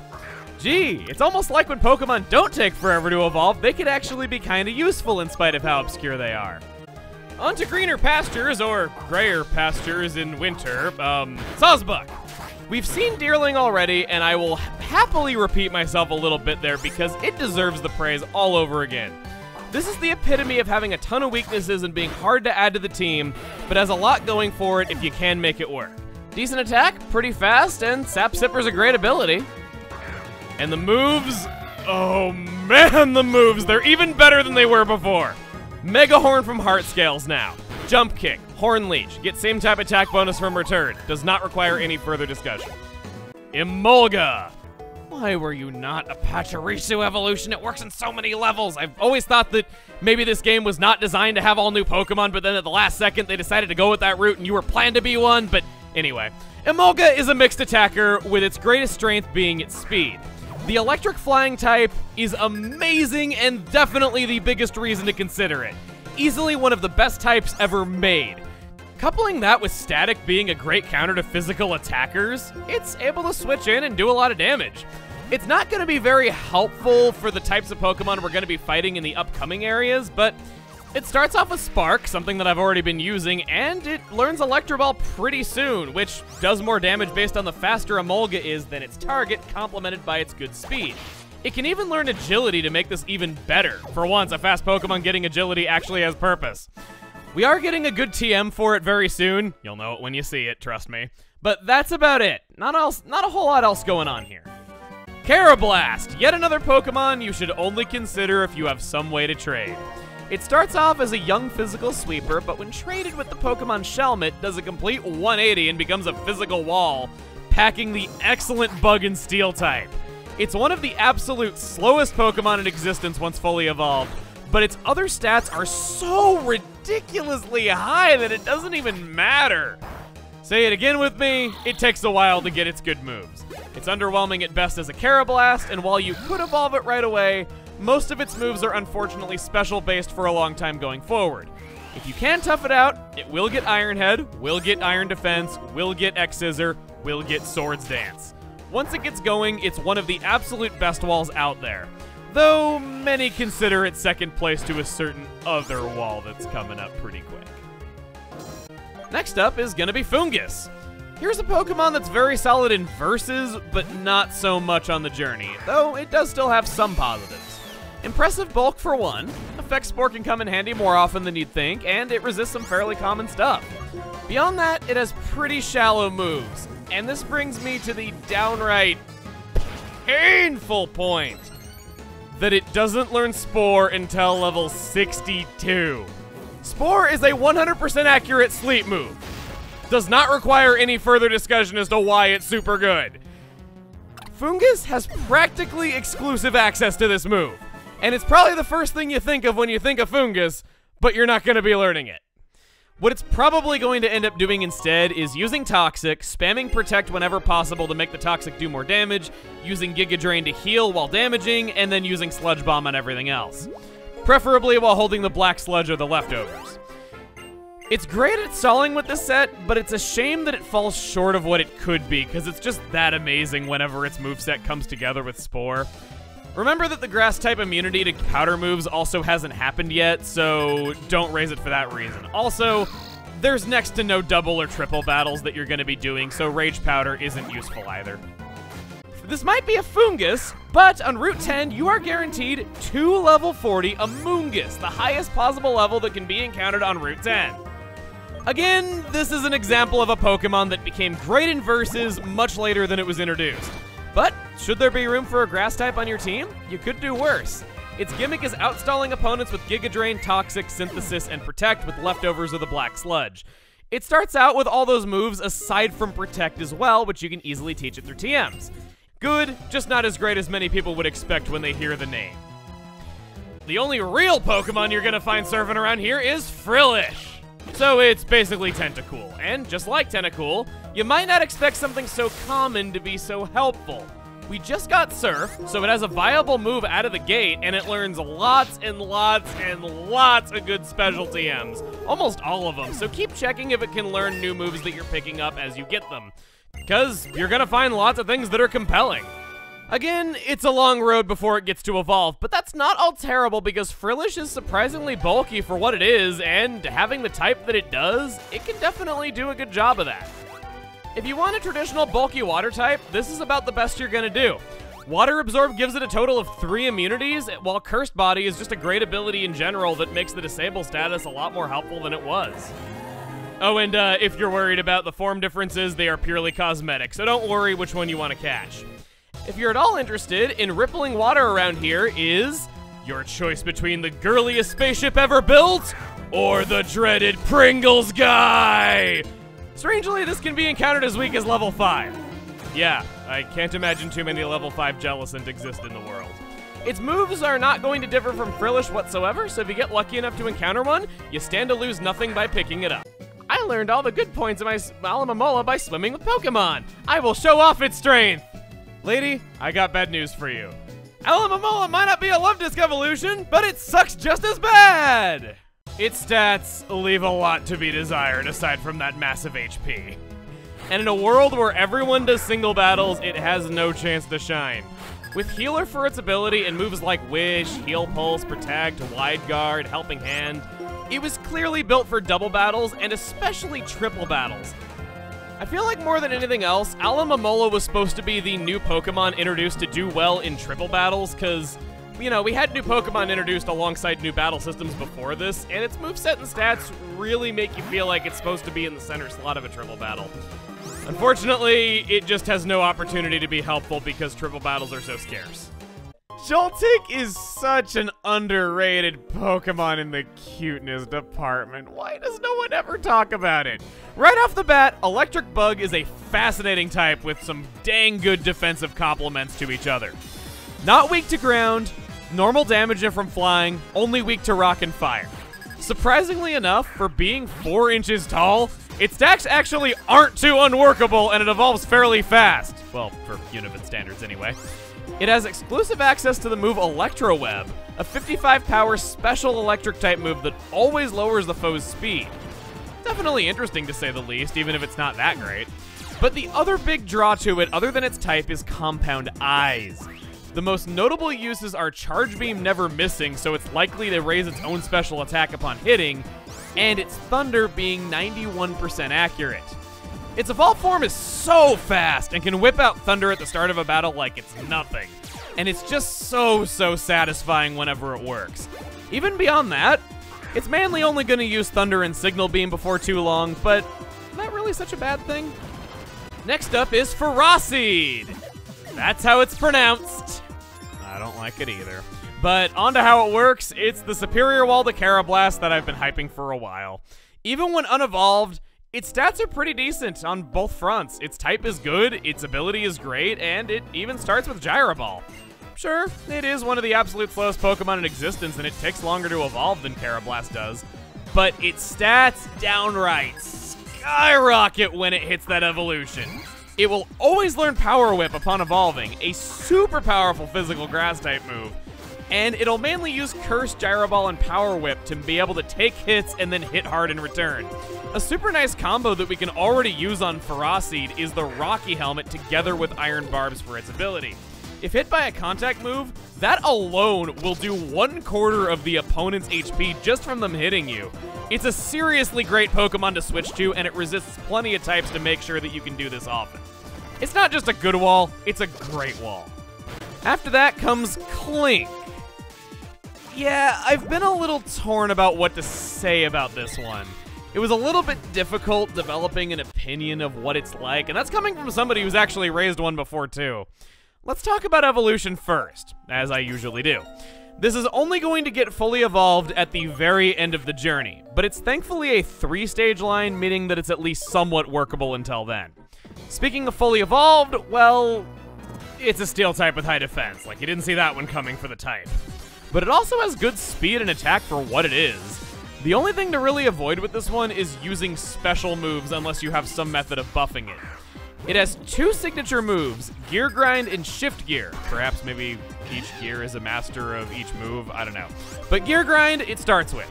It's a 2-hit guaranteed 50 power physical steel type move. While the accuracy isn't perfect, the move is great in terms of damage output. Shift Gear, it won't learn for a long time. Possibly forever. But it raises speed by 2 stages and attack by 1. Yeah, it's basically a better Dragon Dance. It does well to use Thunder Wave or perhaps Substitute, set up with Shift Gear, and then hit with Gear Grind. It's pretty solid at what it does. The only big disappointments that hold it back are, again, you're probably not ever going to see any use for its ability, and if you're expecting it to learn Wild Charge, it can't. Okay, that was pretty long. Let's hope that Tynamo fits its length and is a little bit shorter. The immediate draw is Tynamo's type and ability combo, making it one of the lucky few to naturally have no weakness. Right off the bat, this looks good if you just want a free space, don't want to really have to think about how the types mesh with the rest of your team, and just need an electric type. But speaking from experience as someone who has raised one of these before, this might be the worst offender I've ever seen of being unusably weak until it evolves super late. Compared to everything we're fighting, its stats are laughable. And the only moves it can learn until it evolves are Tackle, Thunder Wave, Spark, and Charge Beam. That's it. Not even anything more through TMs or anything. It's bad. Like, really bad. And why did it have to be this way? It's a 3-stage evolutionary Pokemon, and it barely spends 2 seconds as an electric because it gets Crunch and Thunderbolt almost immediately, and they're the only moves worth waiting for before using that Thunderstone. Very strangely, Electric is the only member of this family who learns level up moves at all. Tynamo doesn't, Electroctus doesn't, that's it. So it's at least very easy to remember the moves it's going to learn because it doesn't really get much. When it grows up, it wants to be a mixed attacker, and to be fair, it does that job pretty well. If you want Wild Charge, you should have a TM for it by the time it would become helpful to you. Basically, it's exceedingly hard to raise, and Tynamo will quickly become one of your least favorite Pokemon just for how unplayable it is. But there is good payoff if you are able to stick it out. And LGM is yet another slow psychic type. I really meant what I said about Sigilif. This is a Glass Cannon. Due to its low speed, it needs to be used wisely to get any use out of that huge special attack stat. I don't particularly like either of its abilities, and sadly, a lot of its good moves are locked away for a long time. It's not horrible, it's just really a shame that Sigilyph, Solosis, and Gothita have all been available for so long if you want a special attacker, and it appears for the first time in the same area as Litwick. That's kind of the definition of being outclassed. BEM is as strange as its name is to say. Very slow, but with okay bulk and high special attack.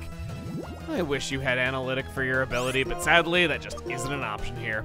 It's pretty standard, learns all the good TMs that we finally picked up, and maybe you might want to throw in Trick Room for good measure. Let's hope that Litwick can do better and be the light at the end of the tunnel of all the horrible Pokemon that we've been seeing lately. All Pokemon here will be higher leveled on higher floors, so if you want to catch anything here, such as this Litwick, wait just a few extra minutes, okay? It'll be worth your time. I want to draw attention to the stats here because they are truly awful. I know that I repeat myself in saying that a lot of Pokemon take forever to evolve and that it's a slog getting there, but those are some of the worst stats that we have ever seen that you'll have to deal with for 10 plus levels ever. Just 20 speed with 50 HP and with that many weaknesses. Are you even kidding? But anyway, here comes the U-turn. Ghost and Fire are a pretty decent same type attack bonus combination.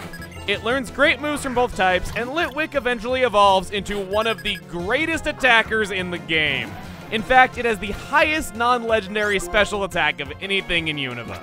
It really stands out when so much of Unova is physical, and you're likely to find yourself needing a special attacker at this point in time because you just simply don't have one. Heck, I don't even really have one that's dedicated. A lot of mine are mixed attackers.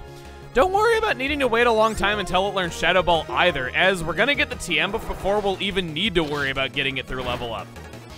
I would dare say, this is outright the best ghost type in the game, and maybe even the best special attacker. Actually, we only have one new encounter. Axew! Oh boy, let me tell you about this little guy. This is the whole package for a physical sweeper. He's decently viable even in his current state, starting with Dragon Claw, Slash, and potentially Dragon Dance. Plus, it actually evolves within a few levels of being caught! Hallelujah! I said actually again. When it evolves once, it's actually pretty viable for the levels that it's going to be fighting at. When it evolves twice, it's bar none one of the greatest physical attackers ever. 147 attack, 97 speed, Mold Breaker lets it just brute force through abilities that would cause it to do less damage, and no especially bad stats that you would care about. The best part? It learns Swords Dance immediately upon becoming fully evolved.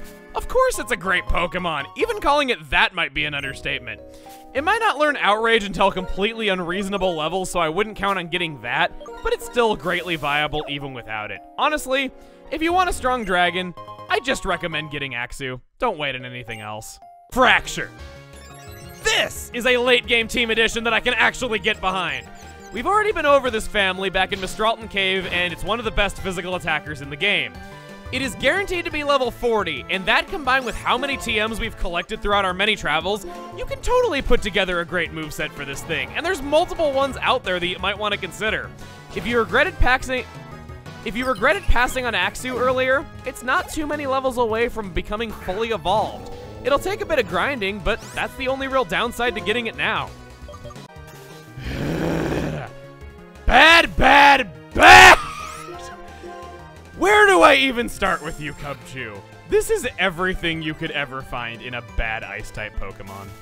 On the plus side, it actually evolves soon, but what good is that when everything else about it is absolutely horrible? It's so slow, and Ice is a horrible defensive type, resisting only itself and having 4 weaknesses. Your starting moves are Icy Wind, Fury Swipes, Brine, and Endure. Thankfully, it gets Icicle Crash upon evolving, but so many of its moves are special. I mean, sure, it can learn some alright TMs we already have, like Bulldoze, but it's so outclassed. You know it's bad when the Ice Cream Cone Pokemon outclasses you, just saying. And by a lot, I might add. Even with a Flying-type gym on the horizon, see what I did there? I think you're a lot better just not having Cubchoo. Ice type isn't the best to be, but hey, at least it's better than Beartic. Oh, it's you. How does anything suck this bad? Okay, no, I'm just kidding. It's in much better shape than Cubchoo, at least. Though that's not really saying a whole lot in the grand scheme of things, it does come knowing Icicle Crash and can learn the Waterfall HM, so thankfully it has moves that it can use. But it's still a pure Ice type with almost no speed, and even though its defenses are decent, it's not going to be able to do much because of that, and its ability isn't really worth anything either. Cryogonal. This is a Pokemon I feel is truly unlike any other. It definitely has its flaws. It can't take physical hits for beans, and you already know I'm not a fan of pure Ice types. But its ability partially makes up for these problems and makes it so it can actually switch in sometimes, having that ground immunity. It's strictly a special wall when it comes to taking hits. But when does a tank have that much speed? It starts with the respectable Aurora Beam, but it's going to learn Acid Armor and Ice Beam in the near future. Its speed is greatly appreciated because it's able to get off a buff as its first move in battle. It's one of the saving graces of Snivy that I've already been praising. And it does good damage. If you want to whip out a powerful Ice Beam before the opponent gets to move, Cryogonal is outclassed by none other in Unova. The biggest downsides to it are having the cold, cruel 1% encounter rate when it isn't winter, and the fact that its good TM moves are mostly physical, so pretty much every Cryogonal is going to wind up using the same moves due to a shallow move pool. Good at what it does, though not a lot of room for creativity. Shelmet is kind of a fun Pokemon if you're playing alongside a friend where you raise a Shelmet, your friend raises a Carablast, and then permatrade with them so you can have a piece of each other on your journeys. But that doesn't actually have anything to do with how good it is. Much like Carablast, it starts one way and ends up a completely different way. In this case, it is a tank that evolves into an extremely fragile sweeper. In fact, this evolves into the fastest Pokemon in Unova. Shelmet learns many moves that Excelgor does not, but none of them are anything you'd really want on a sweeper. It's stuff like Bite and Curse, so you would lose nothing by evolving right away, and its moves are far better for it in TM and in Level Up after it evolves. Its starting moves aren't anything to write home about, so I would suggest teaching it those Giga Drain and Focus Blast TMs we got not too long ago. Substitute is another potentially fun option with just how fragile Excelgor is. The big level up moves to look forward to after it's caught are Bug Buzz and U-Turn. After all, if you like sweepers, not only is it going to hit great with Bug Buzz, but even if its physical attack stat's not that great, it's the fastest U-turn you're gonna find, so it's able to get out after doing some damage and not really have to worry about being so fragile a lot of the time. And Excelgor, I'm saying it for the third time, is very fragile. I cannot overstate it enough. So it's about being sent out at the right moment, taking out nearly any foe before they can even move, and then ducking out with U-turn if it looks unwinnable. Thanks to that playstyle, this is a solid addition to any team that has immunities to bug types weaknesses. What do we got next? Oh, Stunfisk. It's the new Bidoof. We got a slow HP-based tank here with a completely unique type, which is the single most interesting part of it. Discharge and Mud Bomb are actually pretty solid starting moves, but seriously, stick that Thunderbolt TM on it right away. It's one of the few decent Pokemon at actually using the dang thing. Out of the two abilities, you know Static is better on an especially slow tank. Limber is utterly useless unless you change its type through a move like Camouflage because it can't even be paralyzed in most circumstances anyway. Overall, Stunfisk's whole shtick is true to its name, stunning the opponent. It has a 30% chance of foes getting paralyzed if they hit it with a physical contact move, 30% chance of paralyzing with Discharge, or a 10% chance with Thunderbolt, whichever you prefer, 30% chance of lowering accuracy with Mud Bomb, and a 30% chance of lowering accuracy with Muddy Water. It may not evolve or be especially good, but it's certainly not a generic or horrible Pokemon. A tank based around the concept of making the opponent have to roll the dice every turn is at least an interesting concept if you've never tried it before and just happen to feel lucky. Honestly, even though it's not great, I think a lot of people underestimate the electric farting potato. And for more general purposes, at all times of the year, you can find Mienfoo. This is a Pokemon that I don't know what to feel about, so I'll just give you the hard facts. Immediately, you can see that it takes so long to evolve that you're barely going to get any enjoyment out of using it. Once evolved, it's one of the fastest Pokemon around and has surprisingly good special attack for a fighting type, allowing it to go mixed. Furthering this, between having high speed, drain punch, U-turn, and having regenerator for its ability to heal 1/3 of its max HP upon switching out, it's self-sufficient and can withstand a lot more than you would think from just looking at its defensive stats. There's a lot of good, but also a lot of bad. I think it'll come down to asking yourself if Mienfoo itself looks workable more than whether or not you want its evolved form. Mienshao. The great thing about this one is no more having to mess with Mienfoo's high evolution requirements and low stats to be able to get it. Unfortunately, it came a little bit too late. Not that it's weaker than the other things, it's just kind of a shame that there's not that many battles left to use it on. If you do want to use it, it's fast, does good damage on both fronts, and always comes knowing high jump kick, so it gives you some of the best fighting type damage around. Other than that, it's a speedy U-turn user and has good type coverage. Moving on to Druddigon, this is a Pokemon that perfectly embodies the rating of pretty good but outclassed. It's more bulky than the Axew family and still has some pretty great attack, but it's slower and it's not going to be able to sweep through teams quite like the competition does. Though, I will give it points for being a good user of the sheer force ability and having a lot of moves to take advantage of it. Both abilities are good, but my preference in ability is this because it comes with Crunch, which triggers it in return for no chance of it lowering defense. It's also one of very few Pokemon that's a great user of Rock Climb instead of Strength or Return, due to it normally having a chance of confusing the opponent. Plus, that Rock Slide TM that we got works great on it for the exact same reason in return for no flinch chance. Basically, it's a bulkier, slower Axew with two good abilities. Druddigon is not horrible by any stretch, but its competition is just so high up there with the greats that it is outshined if only by a little bit. I'd recommend it if you want a physical dragon but don't want to use Axew for personal reasons, or if you just like Druddigon. Please do not get a Golett with Klutz! There's multiple bad tiers of bad abilities. There's nerfs meant to prevent overpowered Pokemon like Arcan has, and there's certain unhelpful abilities because Pokemon just are already good enough without having a good ability. But this one falls into the tier of just there to make you upset when you get one with a perfect nature and it has the wrong ability. Anyway, Golett is a slow, hard-hitting Pokemon with some tanking prowess. Ghost Ground is a diverse type having 5 weaknesses, but also immunities to normal fighting and electric. Then its evolution requirement is perfectly within reason, and it can fight from the off. In the way of moves, this is probably its strongest, well, strength. I'd suggest taking it right away to the move reminder to learn Shadow Punch to get that boost from Iron Fist. If you wait just a measly 2 extra levels to evolve, it'll learn Earthquake early, making it a force to be reckoned with. Because its evolution requirements are so within reach anyway, you might as well take advantage of that. The Golett family is also interesting in that it has the weird distinction of being very heavy for Ghost-type standards. Why is this important? Well, it gets good use out of Heavy Slam. It would normally learn this upon evolving right away, but if you wait those 2 extra levels to get Earthquake, that's what Heart Scales are for. You can reteach it that way. Seriously, just wait for it so it can have both moves at level 45. It's the best way to raise it.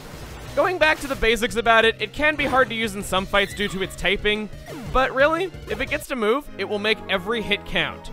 It's pretty great, and that's really about it. A strange oddity is that it can come holding light clay, even though it can't actually benefit from it in battle. Something tells me there was some last-minute move switching going around. Poniard. You could be so much better than you are! Why are you this way? The fact that your stats are, well, look at them, and it doesn't even evolve until level 52 is pretty much all you need to know. It doesn't even matter how good of a Pokemon it is because it's never gonna get that far. Not even bringing up the fact that it has 3 weaknesses that are very common and its speed is, shall we say, below average. But I'll make the pain of its uselessness sting all the much harder by telling you that everything else about it sounds like it would be great. Immunity to Psychic is good, Poison Immunity is a decent bonus, it has great moves, and Defiant is an awesome ability, but there's just so little reason to put up with Little Poniard so that you can have a Bisharp. It's a shame too because I like Bisharp, I just wish it evolved at a lower level. Hooray! I can finally tell you how great Bisharp is! It's right there for the taking. Good moves, good stats, potential lived up to, and all. Defiant is an excellent ability, and it has a fun type both offensively and defensively. If you were wishing Poniard was just better, here it is. You don't have to wait till level 50 or so to evolve it. I wish Bouffalant was a Tauros evolution, so what is this thing? I describe it best as raw power. It moves slow, but it can take hits and is all about doing huge damage when it gets to move. 110 attack might not seem like much, but both of its abilities make it a powerhouse. I would say that I prefer Sap Sipper under normal circumstances, but Reckless might be good too. From Reckless, the recoil moves that Bouffalant benefits from are Head Charge and starting moveset, and the soon-to-be-learned Wild Charge. I'll leave the ability choice at it's up to you because they're both awfully good. Other than that, Revenge is also in its starting moveset, and you can expect to learn the awesome Mega Horn very soon. 120 power with no negative effect other than accuracy is nothing to sneeze at, and its accuracy is not even that bad for how much power it has. I've been spamming it lately. Thanks to it being a typical normal type when it comes to TM compatibility, it learns most of the good physical moves out there. If there's still room for a heavy hitter, especially if you need a bug-type move to finish your team, Bouffalant can be a fun choice. Rufflet. Why does everything in Unova have to evolve at level 89? Well, okay, 54 in this case, but it's not much better because it's not going to evolve before the end of our journey unless you're willing to grind for several hours. That's almost 20 levels higher than when it's caught, and it's like the strength of a Pidove until then. On the plus side, its stats aren't horrible for an unevolved Pokemon, but obviously not up to code with what we've been fighting for ages now. It's a weird Pokemon with high HP, high attack, and okay speed, and what you'd expect from a flying-type physical attacker is definitely not this. A positive is that it at least starts with Aerial Ace, Slash, and Hone Claws, but that's really all I can say. It's downright boring in the way of moves otherwise, aside from the Rock Slide TM.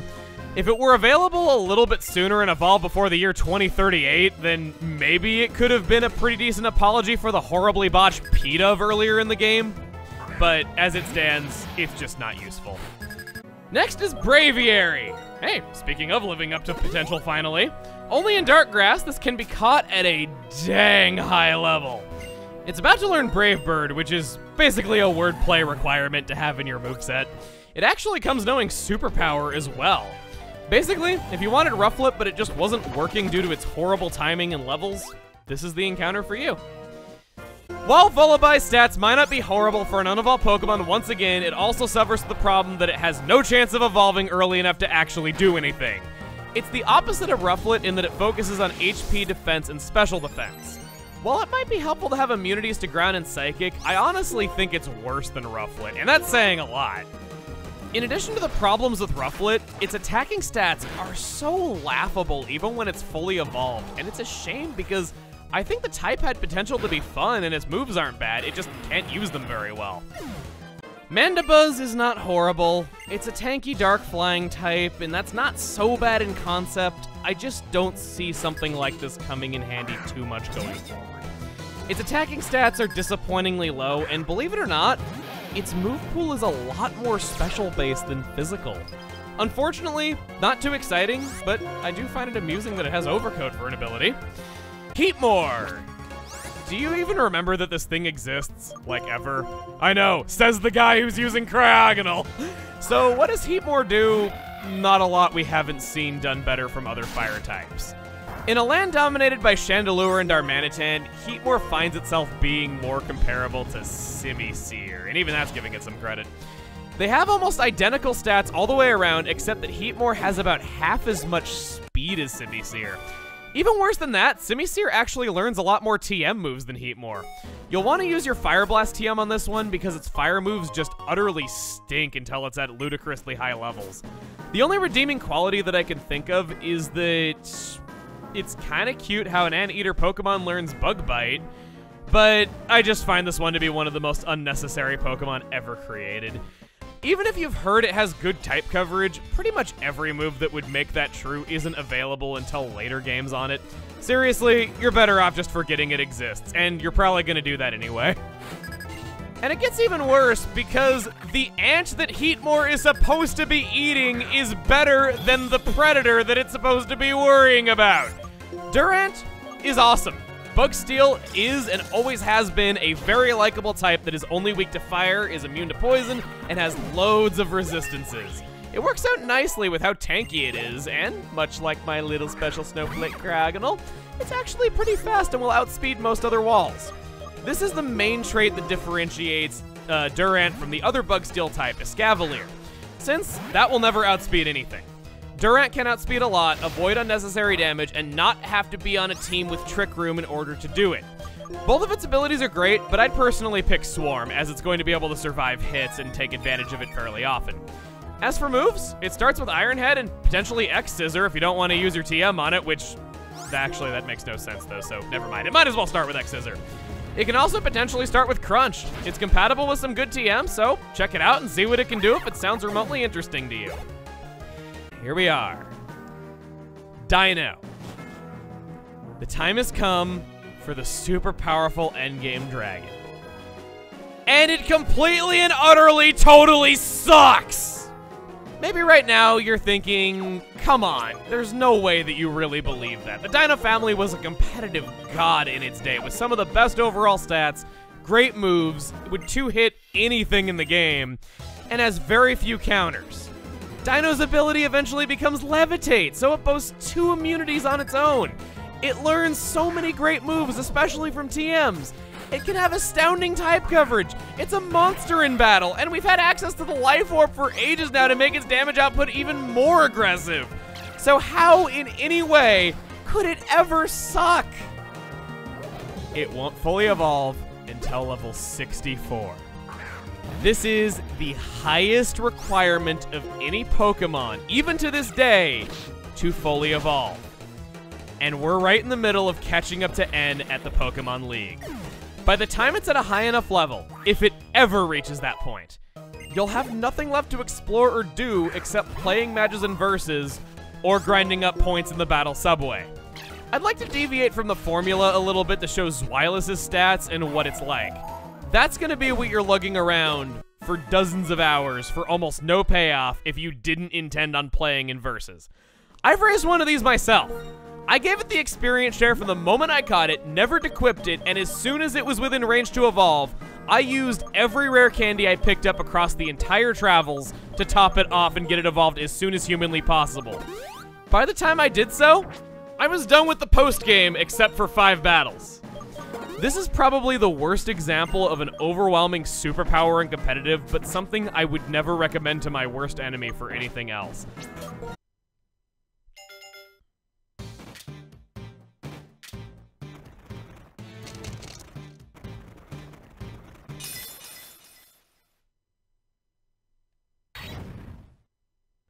Larvesta. The best way I can put this is, don't use it. Doesn't require any further review. It's only level 1. No string shot in Ember. Won't evolve for 58 more levels. I never thought I'd see the day when I wished a baby Pokemon evolved through happiness instead of by a fixed level, but Larvesta found a way to make it happen. If you want to use this family, there is a much better opportunity at another time. Well, that answered that.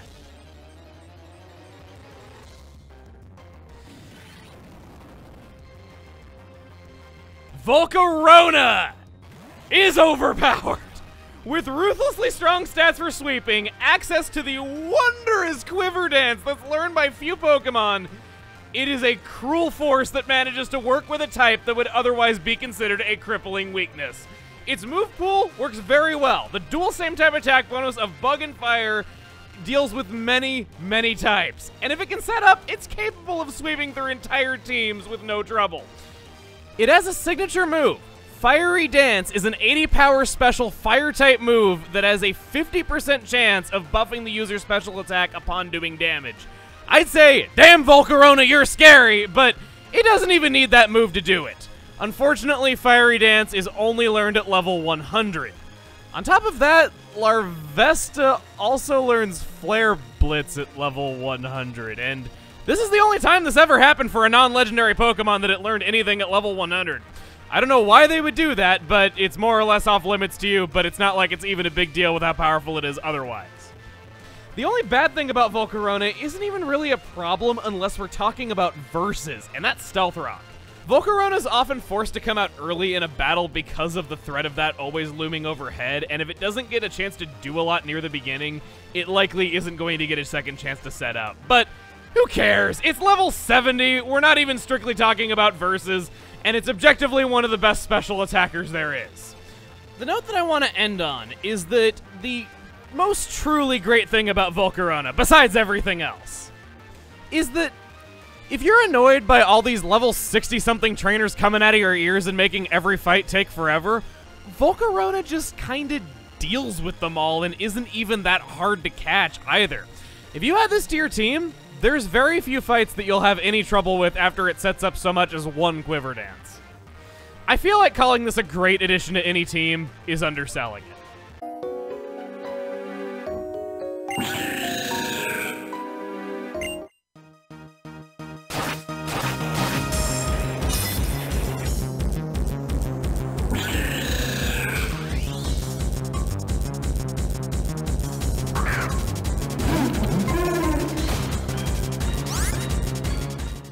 With impressive bulk, both from stats and its typing, Cobalion is hard to bring down.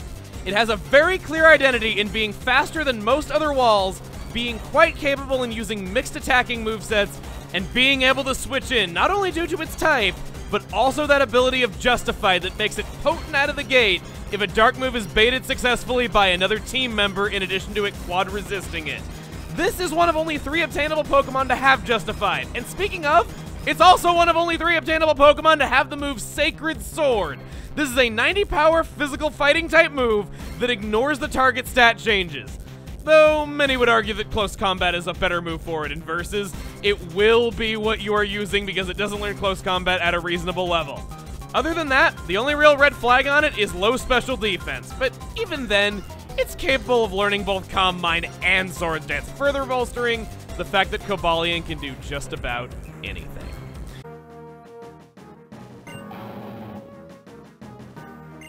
Whatever you're into, buddy.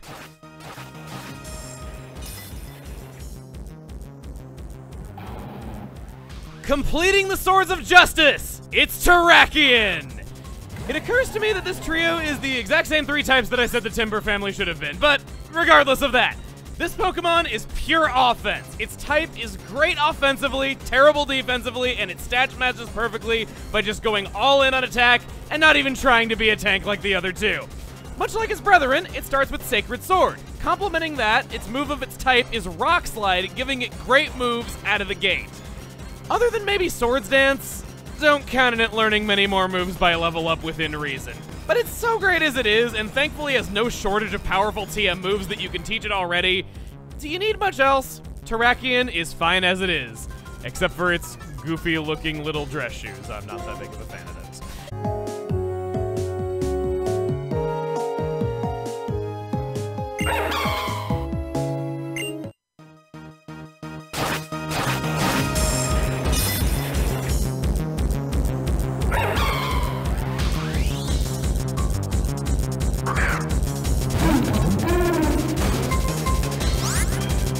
The second Sacred Sword wielder, Virizion, outspeeds many Pokemon.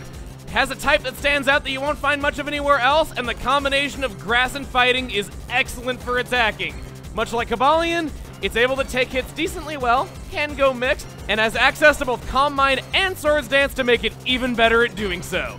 Between the speed, offensively viable type, decent bulk, and great moves, again, the only real negative thing is that you won't realistically see close combat on it at any decent level. Attempt number 2!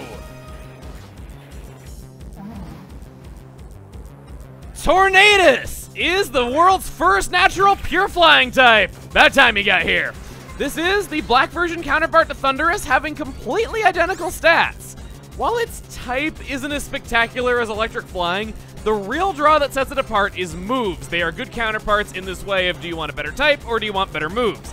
It starts with extra sensory, which is great for type coverage because we don't have a psychic TM. It's about to learn Air Slash, which is an easy choice for it when it has such high speed and can score frequent flinches on it if it doesn't KO.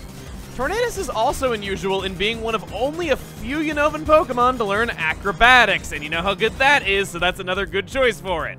Its bread and butter in competitive would be Rain Dance and Hurricane to completely bypass accuracy checks with that 120 power flying type, but it's not going to get that until level 67, so I wouldn't factor that into your decision to use it. Again, learns no other moves that benefit from Rain Dance, so maybe not such a huge letdown that you can't use that. I guess you could call me a Storm Chaser? It appeared for the pun, yes! Puns are the source of my luck! It explains so much about me, really. Thunderous is a force to be reckoned with. The simply phenomenal electric flying type, excellent attacking stats, and some of the best speed out there combines to make it a great Pokemon. It has Prankster for its ability, and it can get some priority with great moves like Thunder Wave and even Swagger. On their own, those are all powerful traits, but in attacking moves, it happens to be compatible with the Thunderbolt TM we already have, and Rain Dance Thunder is also a powerful combination that you might want to consider for it. But be warned that Thunderous learns no other moves that take advantage of Rain, so it's generally best to do that on teams that already benefit from Rain.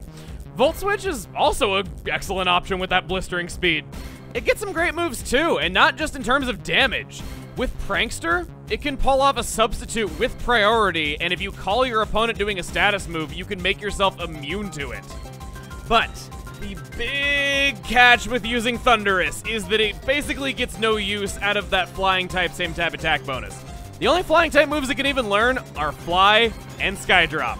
Can you say disappointing? I certainly hope you wouldn't describe Thunderous like that, because when your defensive typing, ability, moves, and stats are so golden, who cares?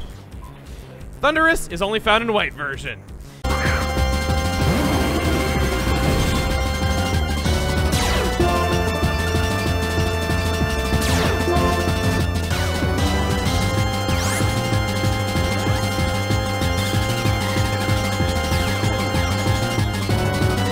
The counterpart to Zekrom. The two dragons are in a class of their own. Reshiram's special attack is through the roof. None of its stats are outright bad, and its types are not commonly resisted, making it a dangerous foe to anyone. Its signature move is Fusion Flare, a fire-type counterpart to Zekrom's Fusion Bolt. If the two moves are used against one another at the same time, the attack that connects second will be powered up to 200 power, a rarely seen phenomenon. While Zekrom might have the better type, Reshiram's moves boast a much greater variety. Its strength, unmatched to all but Zekrom.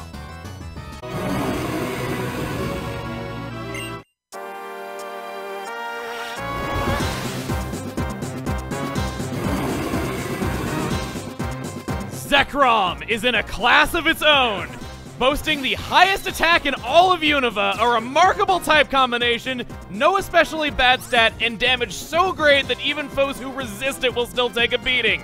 Its signature move is Fusion Bolt. 100 power, 100 accuracy, physical, electric type damage.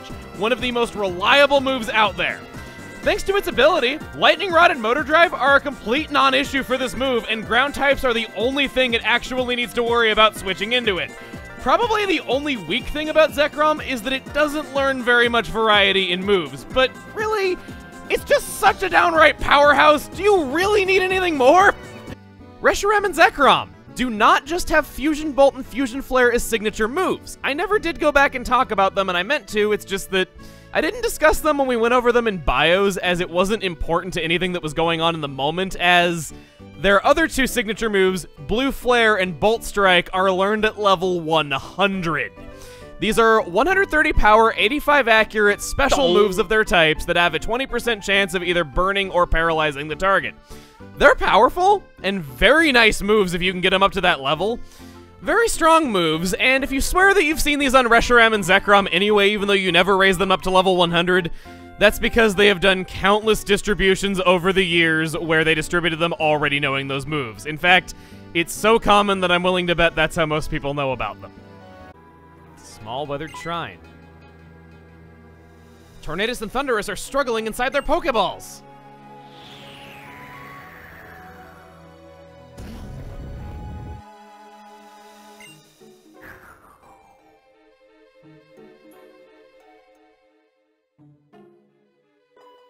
because that sound effect was totally transcribable as Karamakukuk.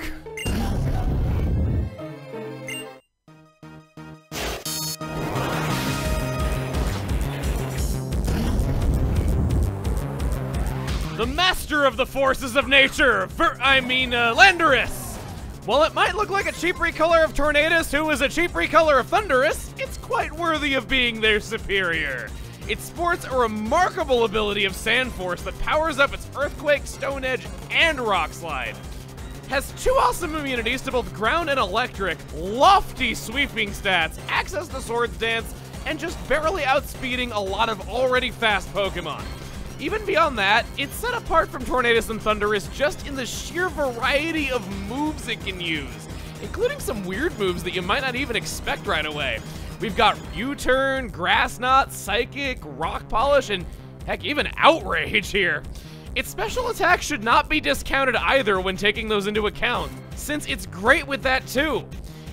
Its only real faults are its average bulk and the fact that hard-hitting water and ice types are common on most any team and they'll be able to counter it pretty well. Unova is in good hands with this guy watching over it.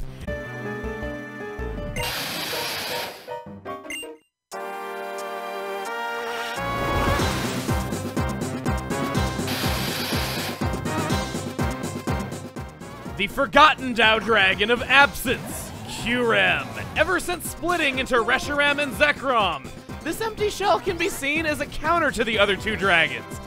Its unique Ice Dragon type gives it 2 very good offenses to gain damage bonuses from. Plus, it even allows it to be a dragon that can wholly benefit from hail and dish out dangerous blizzards. Its mixed attacking prowess is very solid and is a middle ground between the 2 dragons its body spawned. Even further setting it apart is that even though Ice brings down the defensive capabilities a little bit, its stats are easily viable to wall, and the Dragon type allows it to switch in on a lot more than other Ice types can claim. I wouldn't say that there's anything particularly bad about it. Heck, it's even faster than it looks. I mean, just look at how it's trying to move around right there. When I think built for speed, about the last thing that I would ever think of is bending over so far that my head's dragging on the ground. I'm just gonna put this as bluntly as I can. What is the obsession with Keldeo's butt? I'm not making things up here. I am not drawing parallels that aren't there. Look at its official artwork. Look at more of its official artwork. Heck, it even shoots water out of its ass in the dang anime. Okay, I know it's a hind kick, but it looks like it's shooting water out of its butt, okay? At least that's what I thought. And I know that I'm not alone on this thought, because not only is it such a recurring pattern in so many official works, and I know that you could say that it's that Keldeo is doing hind kicks because it's kind of like a donkey and all that, and they tend to do hind kicks, but you can't tell me that you didn't look at that extra line of detail that they didn't need to draw on its leg and tell me that you didn't immediately think that was a butthole. I know that that's been the case among any friends that I've brought this up to, because I've talked with many people about this over the years because of just how much it bothers me, and I'll just be like, you know, is it me or does Keldeo's official artwork have a butt? And that's as far as I get before they're like, oh my god, you understand me! It's such a weird, consistent choice in any sort of official artwork depicting Keldeo. I know that there's official artwork where he's not like that, but it happens a lot more often than it doesn't. Let's move on and actually talk about how Keldeo is as a Pokemon. With good speed and great special attack combined with 2 good attacking types, Keldeo is one of the best special attackers you will find. There's a choice between Surf and Hydro Pump that you'll probably have to make, in that both are great water moves for it, but both have different advantages and disadvantages, where Hydro Pump has just enough accuracy to justify that higher power. For fighting type moves, here's where it gets fun. Keldeo is the only Pokemon ever that learns Secret Sword. This is an 85 power special fighting type move that calculates damage based on the opponent's physical defense. It works a lot like the move Psyshock does. With this by its side, there's almost nothing that its huge special attack can't do. It's an adorable little sweeper with these tools at its disposal and calm mind. What more could you want? Well, okay, it is a little bit disappointing that it's a water-type special attacker that doesn't learn a single ice move. You'll have to rely on hidden power if you want anything remotely strong for ice-type, but look at that face. And not the butt. Also, it was kind of a cute thing, with Keldeo being the youngest of the Swords of Justice, it takes longer to learn Sacred Sword than the others by leveling up. It's a cute little detail that I kind of enjoy. We used Relic Song, which she actually does whistle the tune that we just heard. And then Meloetta is unpredictability given form. Its added normal type complements its psychic type well to set it apart. It learns Calm Mind and many special attacks with secondary effects, which just so happen to get boosted by its ability of Serene Grace. It mainly functions as an actually kind of fast special wall that only really needs to watch out for dark type moves from Pokemon that would outspeed it. However, Meloetta has even more unpredictability on its side. Relic Song is a 75 power special normal type move, and because of Serene Grace, happens to have a 20% chance of putting the opponent to sleep while also doing damage. When this move hits, Meloetta transforms into its Pirouette form. This is fighting normal type and pumps Meloetta's stats into speed and attack instead, turning it into a physical sweeper in the middle of a battle. It can be ridiculously fun switching back and forth between forms mid-combat to have a one-man army and just mess with the opponent, always having whatever it is they don't want to see. In the vein of it being hard to predict, this means Meloetta can run multiple physical sets, multiple special sets, or just a mixture of both. Really, the only disappointing thing, other than its speed potentially being low sometimes, is that it can't learn Swords Dance for the Pirouette form. While Meloetta doesn't have the biggest raw power ever, it can pack so many tools in battle, and you're left with a Pokemon that's just fun to use and downright unpredictable. I've lost everything. I forgot my duty as a scientist is to make the world happy. So, this must be what I get for trying to make a Pokemon into a tool for fighting. I'm going to wash my hands of this Genesect matter. I don't need this anymore. I will give it to you. The Douse Drive! The item I gave you was made for Genesect. When it holds an item like this, it changes the type of the move called Technoblast, so it can always have an advantage. There was another one in my other pocket. Holding out on us, Chill Drive! In Black version, he would give you something else. He would give you the Shock Drive, and I think the Burn Drive were the name of those two items. So depending on the version, you can get separate ones. And you know what that means? We have access to Genesect's full potential. Team Plasma's ultimate creation and the final Pokemon in the Unova Dex! With the excellent defensive typing of Bug Steel, good speed, and strong offensive stats, this is a sweeper that can just keep the pressure going. The ability download is surprisingly good in its usage by Genesect too when it's a mixed attacker. It can reliably benefit from either a physical attack or a special attack boost. In fact, because of its ability activating as soon as it's sent out, it essentially has at least a 189 base stat in whatever it gets the boost in as soon as it's sent out into battle. Easily, the biggest and best tool it has at its disposal is U-Turn. With its speed, attack, and potential download boost, plus Bug giving it same type attack bonus, this hits for so dang much, and it takes a huge bite out of anything that you'd want to switch against whenever Genesect might be scared into switching out of battle. Even if your foe resists it, it's gonna hit for a lot. Otherwise, it's a strong user of Iron Head. Heck, even if Genesect does get weak, it's disposable because it learns Explosion and is one of the better users of it out there. As we just heard, Genesect has a signature move called Technoblast, an 85 power, 100 accurate special move that can be normal type, fire type, ice type, water type, or electric type, depending on Genesect's held drive.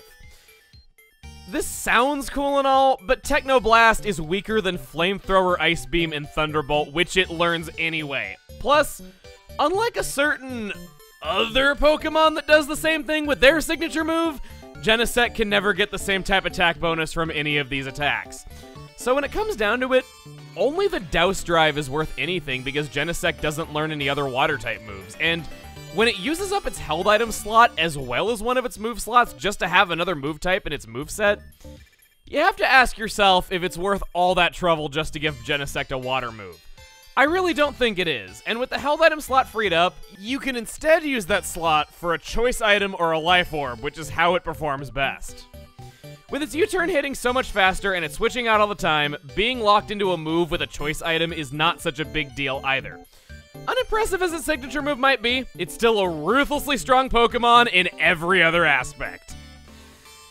I always wondered where all those trainers in Gold and Silver got their level 50 Metapods from.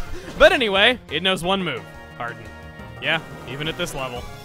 It evolves in one level, which means having to use a heart scale to teach it anything. This family is only found in white version. You can trade the headache of spending a lot of time to reteach moves for the headache of finding a 5% fully evolved Butterfree in Rustling Grass, if that sounds less headachy to you. Believe it or not, I think Butterfree is pretty cool now. I fully admit that it has its flaws, specifically 7 of them, and they're called HP, Attack, Defense, Special Attack, Defense, Speed, and Type. But it has 2 main strategies that set it apart from everything else, and they're pretty fun to use.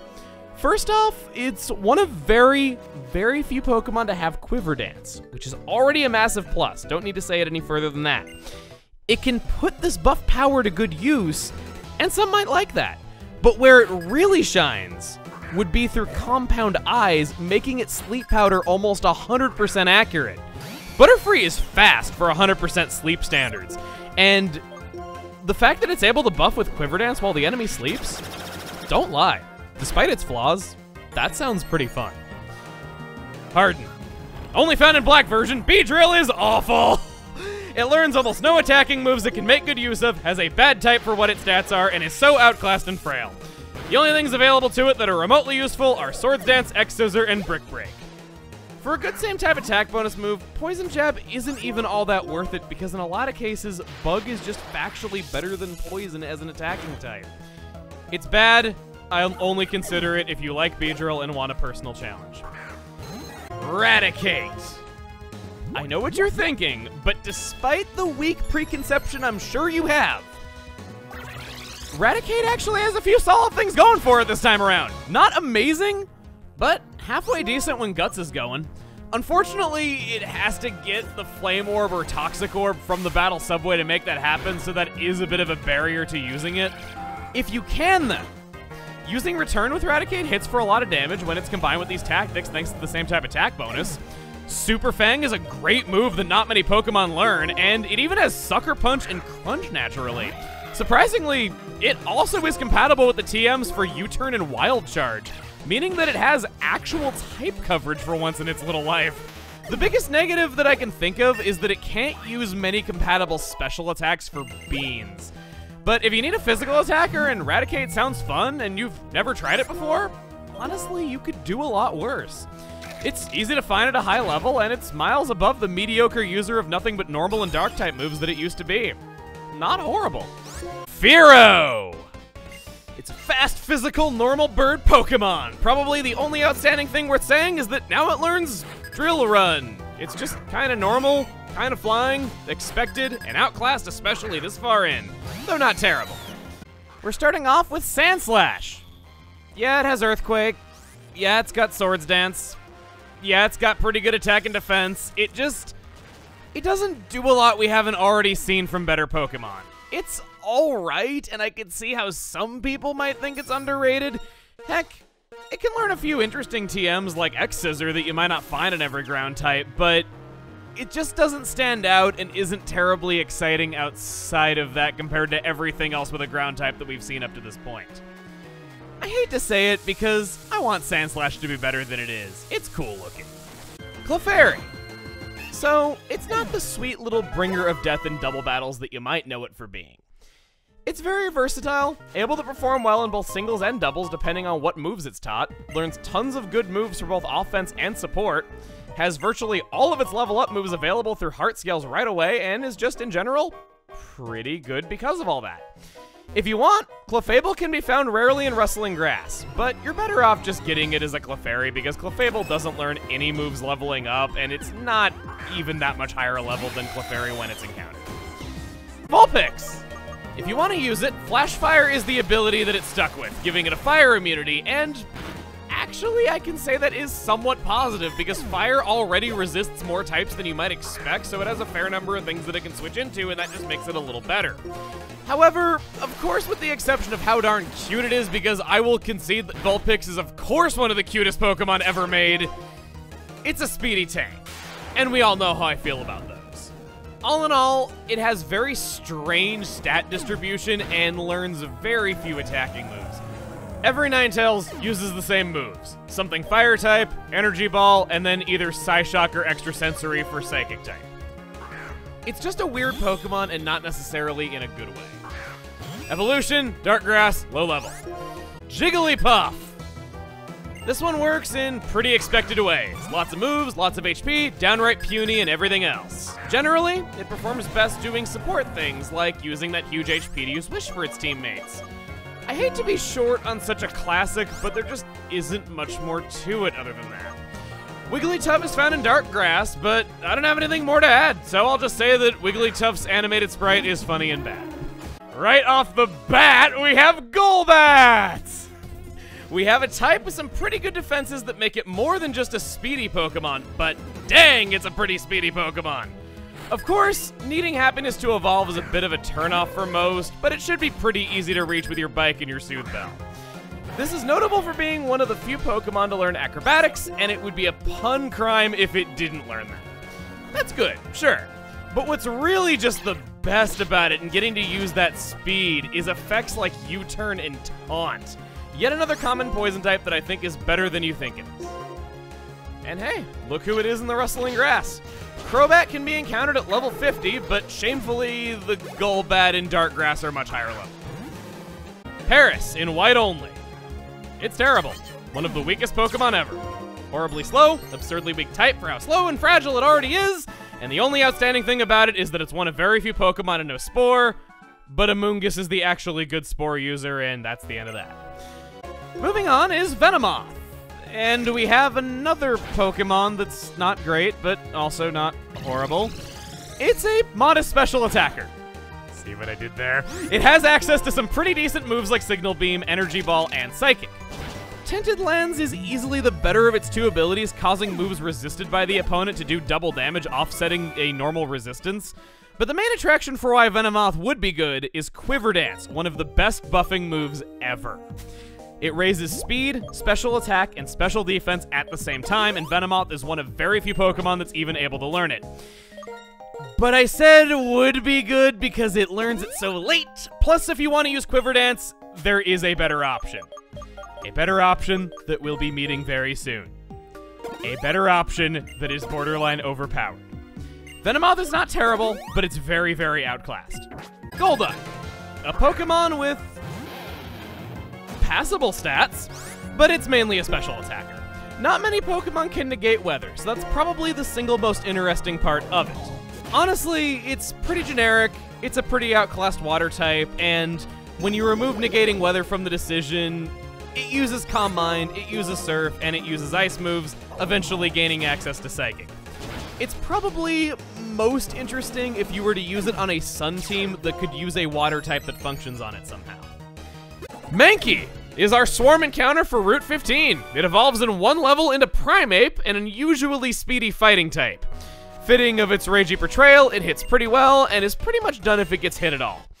I wish I could say Anger Point was an ability worth your time because it is really fun when it actually works, but it's so squishy that it'll probably be knocked out before it would get half a chance to see any benefit from it.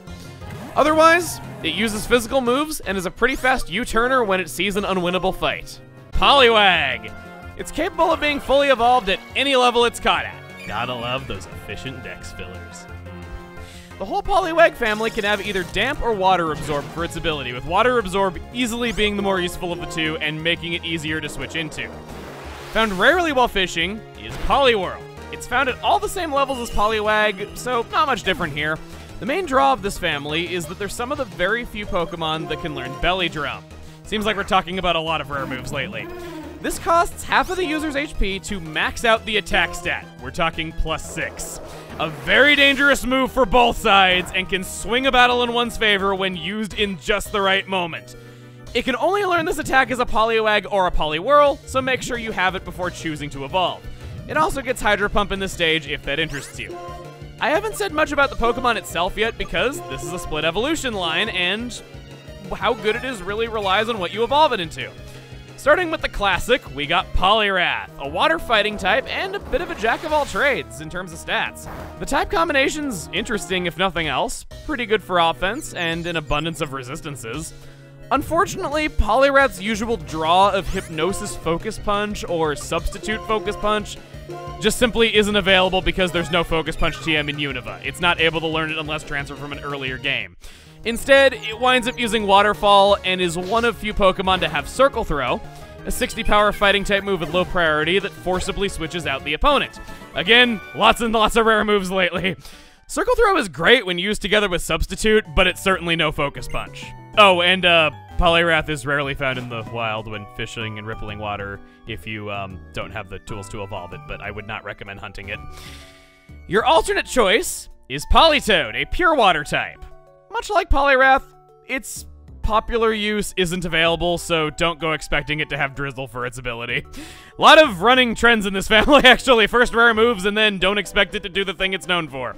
Besides that, it's more of a special counterpart to Poliwrath, and it does, surprisingly enough, learn a fair number of TMs to support this for type coverage. Not useless, but kind of a shame that it doesn't live up to what a monster it could have been and what it's known for present day. Politoed and its evolution item are both not obtainable here, but it is found in the wild elsewhere, and we will be getting a King's Rock soon enough. So I thought I'd go over it now.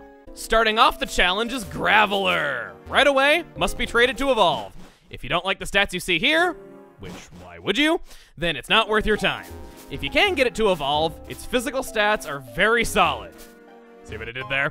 Has a good attacking type with many exploitable weaknesses, a trait very common among its kin. Sturdy is a great ability, of course, and you can definitely draw parallels to the Gigalith family. There isn't a whole lot to say here that isn't immediately obvious. Basically, it's a Gigalith with a ground type to make up for having less attack. Rapidash is a Unovan fire type that's outclassed, or UFO for short. There's a lot to love and talk about for hours when it comes to Rapidash, but Unova is already so chock full of the best fire types around. Flash Fire is a great ability that makes it able to switch in more often than what a pure fire type could normally do. You got Mega Horn, Flare Blitz, and Wild Charge. Not much else, but do you really need much else? I'm sure trainers would prefer a dual type to go with the fire, but Rapidash is at least mildly respectable, and certainly better than what we just came off of. Next up comes Slowpoke. How fitting that this one came so much later than the other ones. We got a split evolution that can go one of two ways right away, so screw talking about this poor slob. Let's move on to the real things you want to hear about. Slowbro is a good tank with its biggest flaw being its larger than average number of type weaknesses. It sets up with Calm Mind, does good damage with both of its main types, can wall an opponent even better if it's able to get the burn chance with Scald, and it's a pretty nice Pokemon between all those things. My least favorite trait of it are its abilities, which used to be known as traits, so that's kind of redundant, but neither is very helpful. In spite of that, I feel like this is one of the most consistently good Pokemon that just kind of goes unnoticed by most people. It's pretty nice. Slowking is the same Pokemon, but the defense and special defense are swapped, and it learns a few different moves that Slowbro does not, and vice versa. The biggest difference is that it's more aggressive. That sounds so awkward when you look at its little face. But what I mean is that there's the option for Nasty Plot instead of Calm Mind that Slowbro doesn't get to have. Really, both options are alright, up to what you want. Farfetch'd has no stat over 65, never evolves, and is one of the objectively worst Pokemon of all time. Surprisingly, I gotta hand it to Farfetch'd in that it actually has good moves. It has Swords Dance, Brave Bird, and even Night Slash now. I would give it points for knowing False Swipe, but we've had a TM from Juniper for that for how long, and you'd be very hard-pressed to not qualify for getting that, so not exactly earning points for originality there. It is one of the very few Pokemon that can learn Acrobatics, and I have praised Pokemon for this in the past, but really, it's bad. Everything else is better at using Acrobatics. I'd wager that my Cryogonal uses Acrobatics and does more damage. It has a unique gimmick in that the stick item will raise its critical ratio by 2 stages, but again, I don't really think that's going to save it. Doduo, a fast, hard-hitting normal flying type, and that's about it. Not worthless, but just very basic yet again. If you want something to use Return well, use Drill Peck, and Use Pursuit well. It'll serve that purpose, but won't be doing much of anything else. I wish it had Brave Bird through means other than breeding. Seal! This is not a horrible Pokemon, but it's about as outclassed as it is forgettable. Its stats are just very average, and it isn't very good defensively. Even if Water and Ice are a good attacking combination, and it certainly has the moves that you'd want for that, as well as unusually learning Signal Beam, it's just all done better by something else. Hydration is about the only thing compelling about it, but even that isn't much when you probably don't have a weather team. If you're interested or you just have to have Seal because you like it, Dugong can be found rarely in rippling water and potentially at high levels, like any other evolved form of any of these surfing Pokemon. Keep that in mind. The Shelder family is here, and yes, I said family. Found under very rare circumstances in rippling water is Cloyster, and ouch! Okay, Cloyster is good again, but sadly it requires breeding to do the things that make it so good. Basically, it functions as a wall, but it can give that up by using Shell Smash, and then use Skill Link with Icicle Spear and Rock Blast to make those moves always hit 5 times. It's a wondrous Pokemon, and it's great to see Cloyster be so great again. But if it's not being bred for those exact moves, it just falls short of the awesome potential that it now has at its disposal. Onix, which itself is pretty fast for a rock type, certainly a lot faster than it would seem like at first glance. We already have the metal coat to evolve it, and upon doing so, it drops that speed and rock type to gain a steel typing, which I think is personally a pretty big net gain. It boasts a ton of resistances, takes very little physical damage from anything, and does a pretty decent job hitting back as well. Speaking of hitting back, in the way of, I gotta say it, unexpected moves, this is going to be the first and probably last time I ever recommend the Dragon Tail TM for anything, because on something this slow and tanky and defensive type-wise, it's pretty nice to have to just mess with your opponent and make them switch out whenever they have what you don't want to see. It's pretty alright and can be fun to use. Krabby has great physical strength and defense, but is held back by not learning many moves. It does have X-Scissor for a little bit of type coverage, but will usually wind up using Crabhammer instead. To its credit, barely any Pokemon learn Crabhammer, and it's basically a stronger waterfall with a higher critical hit chance instead of a flinch. This is a Pokemon that would benefit a lot from agility due to its attack and below average speed, but sadly it only gets that by breeding with Archeops, something that no one wants to do. As per usual, the evolved form Kingler can be obtained rarely by fishing in rippling water, but it would take a bit too long for my liking. If you get lucky though, you know what it does.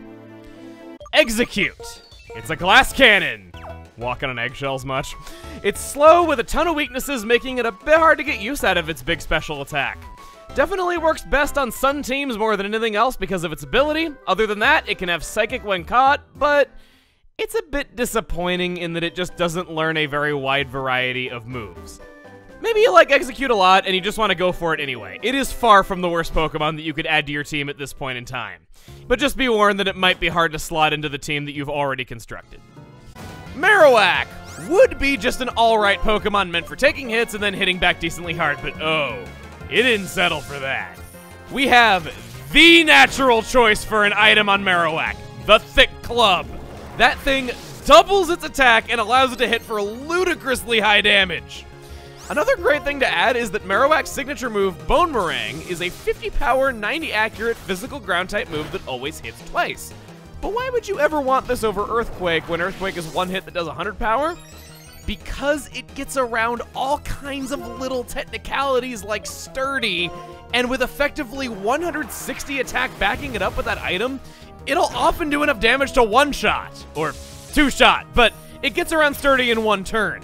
And because it likes using unexpected moves so much, it can also use that Rock Head to use Double Edge instead of Return. One of very few Pokemon where I would outright recommend that as the natural choice. It is an overwhelming force, but be mindful of that poor speed and the common weaknesses, of course. If used when not vulnerable to those shortcomings, it is likely to slay its way through any target. Some Pokemon have all the luck in being able to live in a place with music this good. Tyro is your swarm encounter for Route 10. It evolves at level 20, and its evolution is decided by what its stats are. Its moves are incredibly limited as Tyrogue, since its 3 evolutions all have radically different playstyles and they don't want to give you all of those moves up front.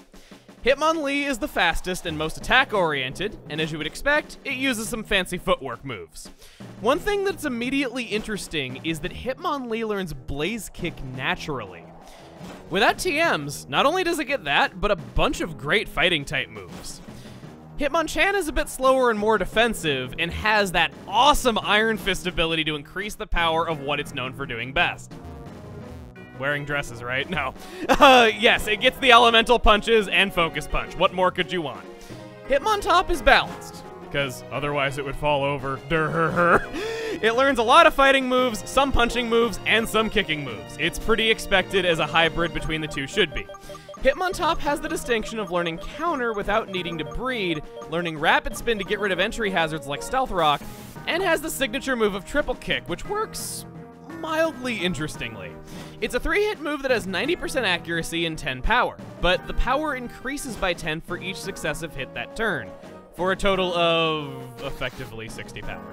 It does get the boost from Technician, which makes that a little bit nicer as every single hit is buffed by it. However, I would greatly prefer to just go with Intimidate and give it close combat. I do love this family a lot. It's one of my all-time favorites, in fact, but it just comes in so late, I'm not sure that I would even raise a baby Pokemon for any purpose now. Second is Lickitung. It evolves with Rollout, which translates to evolves in 1 level. It's bulky, but is not strictly a wall either. It's a great user of Body Slam or Return, and you can't go wrong with either of them when it also gets Swords Dance. It also has some fun toys like Power Whip being a strong move that isn't learned by many Pokemon, as well as having a rare same-type attack bonus, Explosion. In even more surprising moves, well, okay, maybe not more surprising, but it actually learns Dragon Tail, so it makes for a decent physical attacker with alright coverage. But it also learns its fair share of special moves too, as you would expect from the normal type lineage. It can do a lot of different things, so try it out, see what you can scrounge up. It is as fun as it looks. Tangela! This little bundle of vines will one day take off its shoes and become a physical wall with very good stats. Right away, it'll have access to ancient power so that it can evolve, but both forms can be found. Tangrowth is a physical wall with very good stats. It's what you'd expect. It can take hits, use sleep powder, and recover HP in many various ways. It also learns Power Whip, a 120 power physical grass type move with 85% accuracy that barely anything learns at all, so it's nice to see it here. It's definitely strong in many ways and even works with a lot of good physical TM moves. Seriously, if you don't know the kinds of moves that Tangrowth can learn, try out your TMs on it. It'll surprise you. The flaws it has are basically just what you already see, being pure grass type and having a lot of weaknesses combined with being slow and unable to take special damage. It does its job well and is very fun, and perhaps if Amoonguss didn't seem fun to you due to it packing less firepower, maybe you do want to trade off Spore and give Tangrowth a spin. Whoo mama! Before Kangaskhan was a big deal, she just hit ghost types with Scrappy. Even before then, it had all the great stats you'd ever care about when battling with it. It moves fast enough, hits hard enough, and takes hits well enough. Sucker Punch and same type attack bonus Fake Out are also fun moves that it does well with. The worst thing about it is that most Kangaskhan probably just use Fake Out, Sucker Punch, some normal move, and funnily with how as a kid I always thought Kangaskhan was ground type, probably Earthquake. It knows Outrage when caught, which is kind of fun, but it's a lot more situational since it isn't a dragon type itself, and the other moves that it could be using are just going to be useful a lot more often.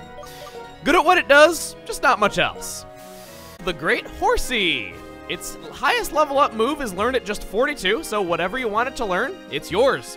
The Horsey family is a jack of all trades in terms of stats, and gets an amazing type once fully evolved.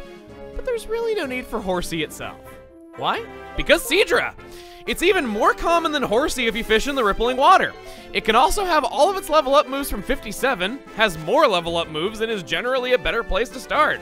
To evolve, it requires a Dragon Scale, which we've already been able to reasonably obtain for a while, because on our first visit to Route 17 there was one right there, even though we couldn't get Horsey. If you want to just cut to the chase and not trade to evolve it, you don't have to worry about trading. 5% of the time in rippling water is Kingdra. It can be up to level 70 and has access to all of its level up moves at the same level that Seadra does. The Water Dragon type is one of my personal favorites, only being weak to Dragon and having quad resistances to Water and Fire. Similar to Milotic, which seems to just be getting brought up all the time today, it really only uses a Water move, an Ice Beam, and maybe a Dragon move if it's lucky, but its very balanced stats and interesting abilities just make it a fun Water type to use that differs from the norm. It's one of those fun-to-use Pokemon, and there's nothing to especially dislike about it. So, I've never been sure what Goldeen actually wants to be. It's a slow physical attacking Water type with the option to speed up in rain, which I guess makes it certainly unique. The main thing it has going for it are that it uses Waterfall decently well. In fact, this was the original Waterfall user before that was even an HM move. Other than that are physical Horn attacks, which, sure, it does learn Horn Attack, but more importantly is Horn Drill and Mega Horn. They're probably the best non-Water type moves for it. Its move pool is so shallow that even something as small as a Goldeen will suffocate in it. Return and Poison Jab are its only worthwhile physical moves other than that, and that's it. I guess if you really still want to raise it though, rarely found when fishing in rippling water, you can find Seeking in Striaton City. Not much different here other than it potentially being at a higher level. The family is just pretty lame between low stats, few moves, and even fewer good moves. I think you're better off just having a Water type with higher stats, especially in the speed department. Staryu can be found commonly, but rippling water yields the greater treasure, very high-leveled Starmie. This is the epitome of a Pokemon that's withstood the test of time. Always been great in both playing environments and sometimes for even separate reasons from game to game. In any environment, it learns several strong moves, has 2 great attacking types, and is known for its type coverage and power. In Versus, it's universally loved for being one of the best Pokemon to learn Rapid Spin so that it can get rid of entry hazards right away. Really, just watch out for its general frailness and it'll be fine. Jinx, despite her storied history, is very good. She's pretty fast, has good special attack, and Psychic and Ice is a great dual stab typing. Pretty much any TM you'd ever want her to know is either already in your bag or coming right up. I guess we got back on track with Pokemon worth adding to the roster this far in, thankfully. Hey, I'm a beefy bug. My name is Pinsir. This one's interesting. Usually a Pokemon with very high attack isn't granted both bulk and speed in this capacity. Unless we're talking about my beloved Cragganol, of course. It uses Swords Dance and X-Scissor. It has a lot of fighting type moves to consider, oddly.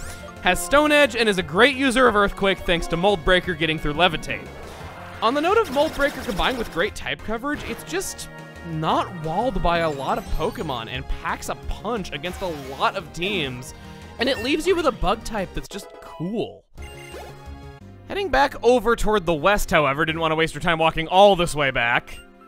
Son, have I a deal for you, and you alone! Here's your chance. I will sell you the secret Pokemon Magikarp for an unbelievable 500 Pokédollars. How about it? Interested? Yep, we're ending the last new area on Magikarp. It's level 5 and exclusive to the post-game. You don't want to raise it. If you still want to, I guess I can at least say that it'll evolve in 1 level due to how strong our opponents are now. What a weird note to end on. Lapras. If only you kept your beta name and you were still named Ness. You're a lot like Ness in that you are a slow offensive character with tons of HP. Lapras is a great switch-in against water and ice moves thanks to its type and water absorb. And it's just a very likable Pokemon. I can't really explain why, it just sort of is. It learns a few moves that you might not have thought of before, like Thunderbolt, that rounded out its type coverage very nicely. Really? Just watch out for the extra weakness brought upon by the ice typing, and it should serve pretty well as a water type. Ditto hurts me. So, we all know how it works. It uses Transform, and it has near-exclusive access to that, which turns it into the target Pokemon and copies almost everything about them aside from HP. But its stats are so low that it seldom gets a chance to do this in a serious fight.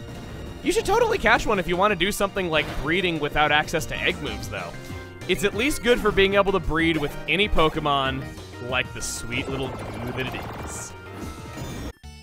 I liked you before it was cool. I always picked Helix as a kid, but this isn't the Helix you know and love.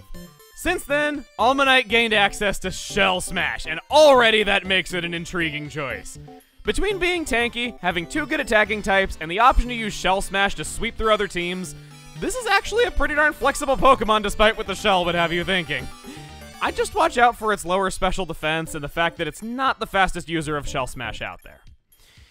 Next up is the counterpart of Kabuto, another Pokemon that's pretty decent. It's not that complicated. It uses Swords Dance, Stone Edge, Aqua Jet, and Waterfall.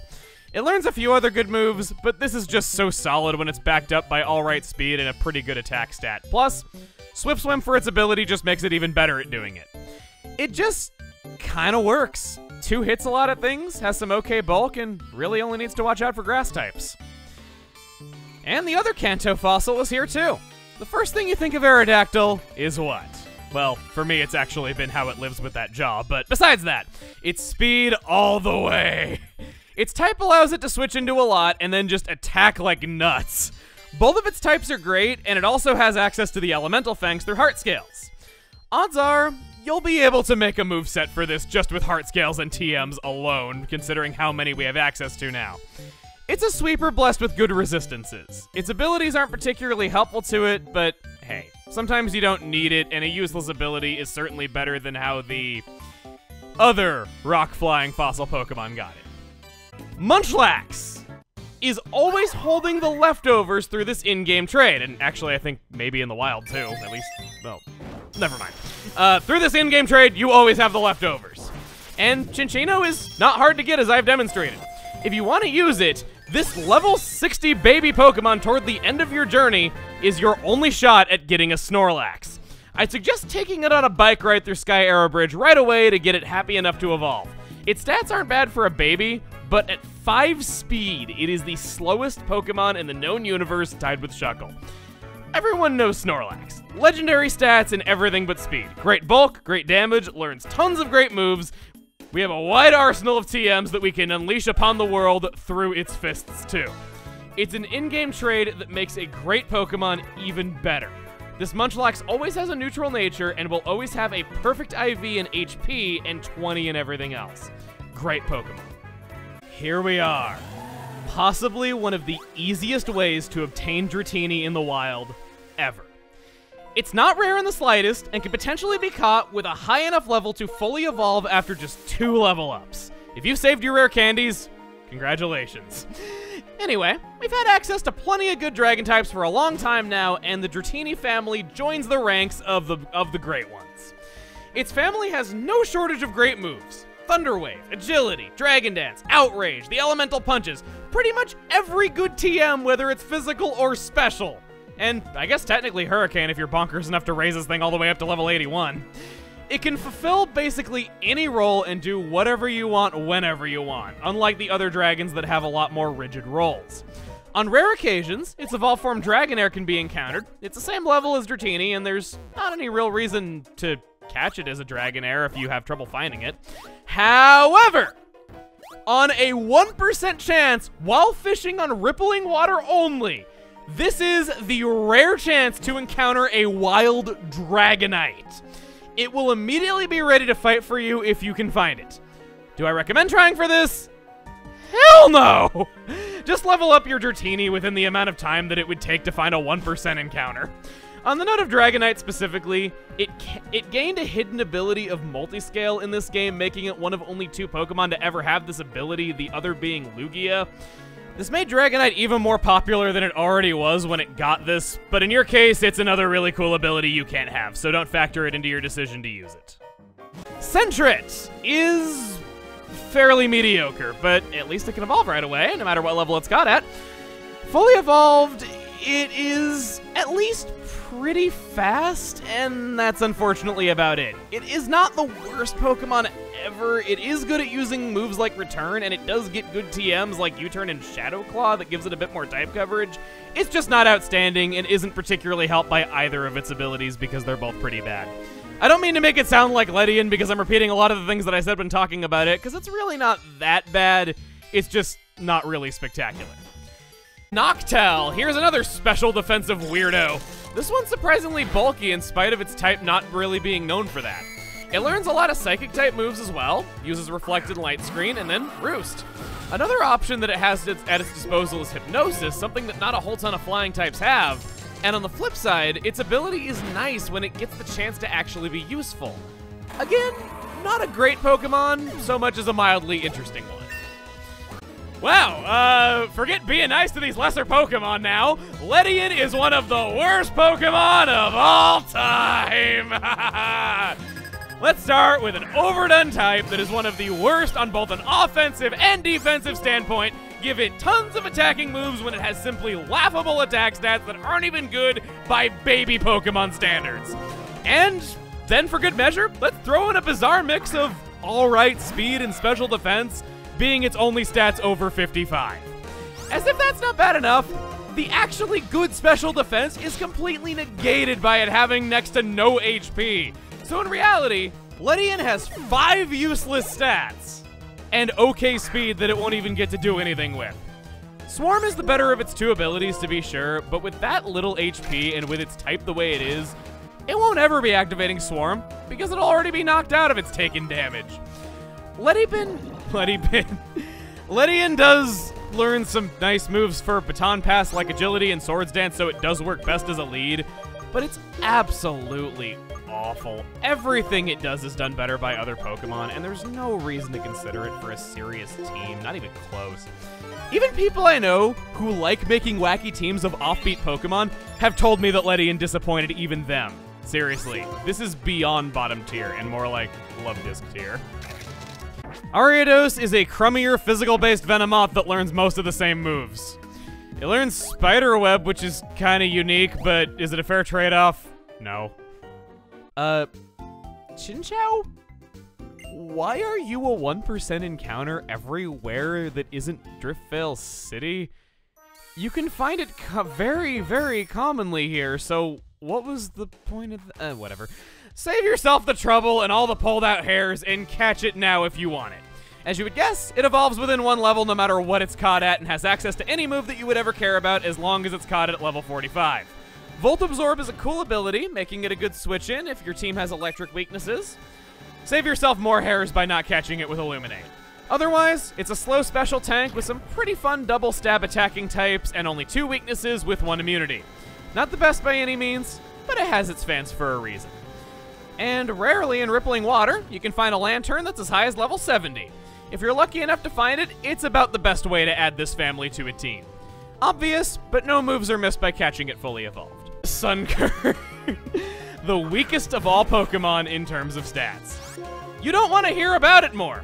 We're actually here to talk about Sunflora, who sucks a little less ass and can rarely be found around here. Sunflora is still bad.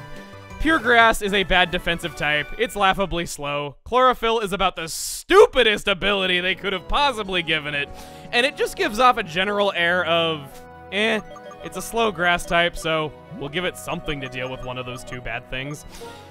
It feels like there wasn't much care or thought put into what it would actually get to do with that increased speed. It's meant to spam Solar Beam, but without another team member setting up Sunny Day for it, it just won't get a lot of chances to even do that. I guess you could say Trick Room is where it would shine brightest, but really, just use other grass types, please. Our swarm for the route is Yanma, getting the bad out of the way first. Bug Flying is the most generic, awful type ever. But other than that, I don't know what else to say other than it's good. Learning Ancient Power is not a problem if you catch it at a decent level. Speed Boost has always been one of the greatest abilities, has respectable special attack, gets good use out of both types between Bug Buzz and Air Slash, and while it's not an outright physical attacker, it's a competent U-turner as well with that great speed. Again, I just wish it came a little bit sooner so I could say it's underrated and that you'll get lots of mileage out of it, because there just isn't that much journey left. Murkrow has a family with average speed, low defenses, and good everything else. Its Sucker Punch is one of the strongest priority moves on any Pokemon out there.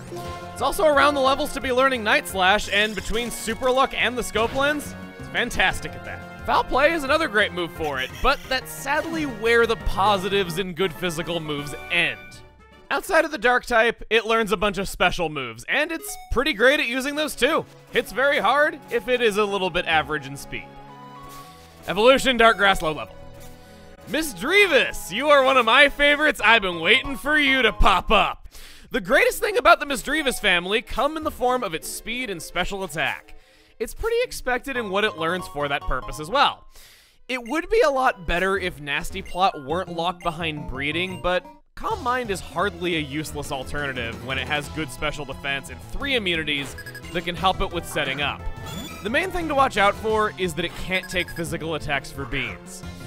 Evolution, dark grass, low level. There's no water on Route 2, but there is something blue, the swarm encounter of Why Not? More like why? Well, okay. Positives are that it at least evolves at level 15, so it's guaranteed to always evolve in 1 level. Wobbuffet's main gimmick is that it has a ton of health, so that it can use Counter and Mirror Coat, plus its ability cuts off the foe being able to switch out, unless both Pokemon have Shadow Tag, in which case they are both allowed to switch until one of them leaves the field. It can be a very powerful Pokemon, and is one of the best users of Leftovers ever, which we're not too far off from being able to get. And once Wobbuffet gets low on health, it uses Destiny Bond to bring down the foe with it. It does it well, but doesn't do much of anything else. If you know what your opponent's going to do, can be very powerful, but with unpredictable AI, it can be a little bit frustrating to use. It's good, just very one-trick in what it does and might not be what you're looking for. Our swarm for Route 216 is Pineco, a pure wall and utility Pokemon if I've ever seen one. It evolves into Forretress, potentially right away, and it's the awesome Bug Steel type that everyone loves. This is the kind of Pokemon that is loved in verses, but can be kind of boring if used otherwise. It can use Toxic and Stall with Protect, lay down Spikes or Stealth Rock, and use Gyro Ball pretty well, plus even explode when it's done for a huge amount of damage. Where it probably shines best is being a solid wall that can set down entry hazards and then use Rapid Spin to get rid of a foe's entry hazards.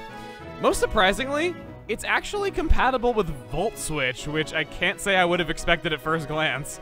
Sturdy is a great ability now more than ever, so there's plenty good there as well. Its attack is better than you might think, but the one thing it needs to always watch out for is burns. What's next? Another game, another time that I talk about how much I like Dunsparce and wish it got an evolution. If you look at what Dunsparce is capable of, you can see that it learns a sheer abundance of great moves, almost to Audino levels. And it would get a lot of mileage out of that Serene Grace ability. It has so much going for it in the way of moves and in that ability. Except its stats are just so awful and it doesn't come together. It seems as though they're more or less done with giving old Pokemon new evolutions in the present, but please, just go back and give Dunsparce one before you retire the practice for good. Please. I want Dunsparce to be good. Second is Gligar. Flying Ground. So, how's that? Okay. Anyway, with good attack, defense, and speed, this is certainly a useful Pokemon in different situations. This is actually one of the more helpful post-gamers, not only for its stats, but also just how many good moves it has. The Elemental Fangs are there, learns multiple useful Dark and Bug moves so you can experiment there with which ones you like best, and is one of the few Pokemon that can even learn Acrobatics. You don't need me to tell you again how great that move is. We're a bit away from its evolution item, which does hit its usefulness a lot, but alternatively, if you don't want to wait, rarely rustling in grass is Gliscor. Completely bypasses the wait and makes it immediately great.